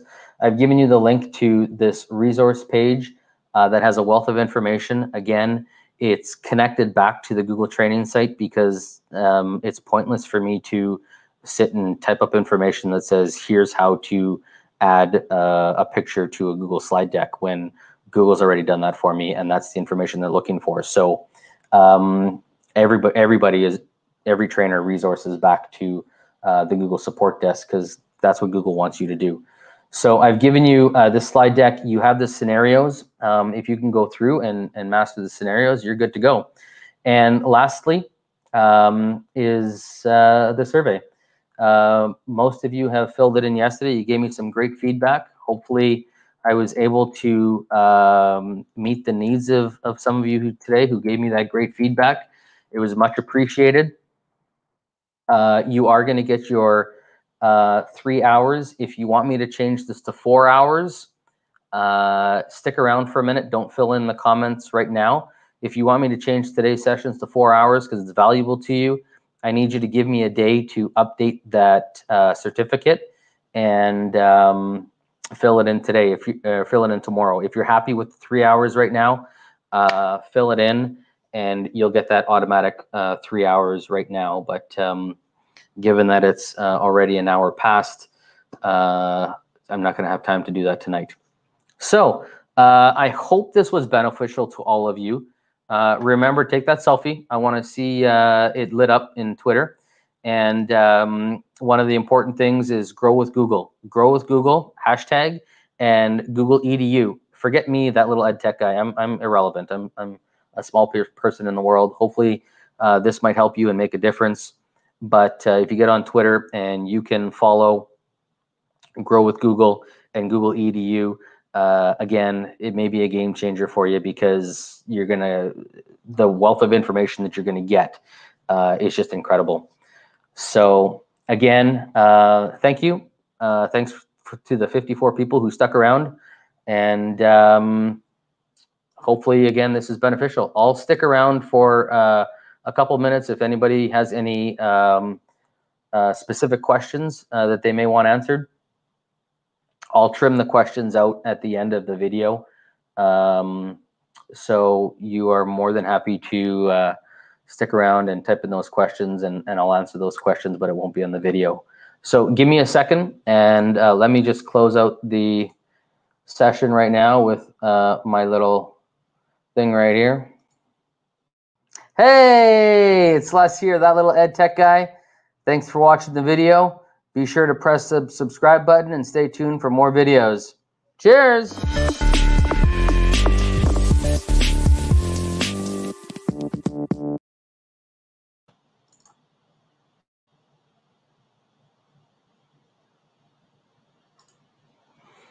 All right, I'm back, and I am happy to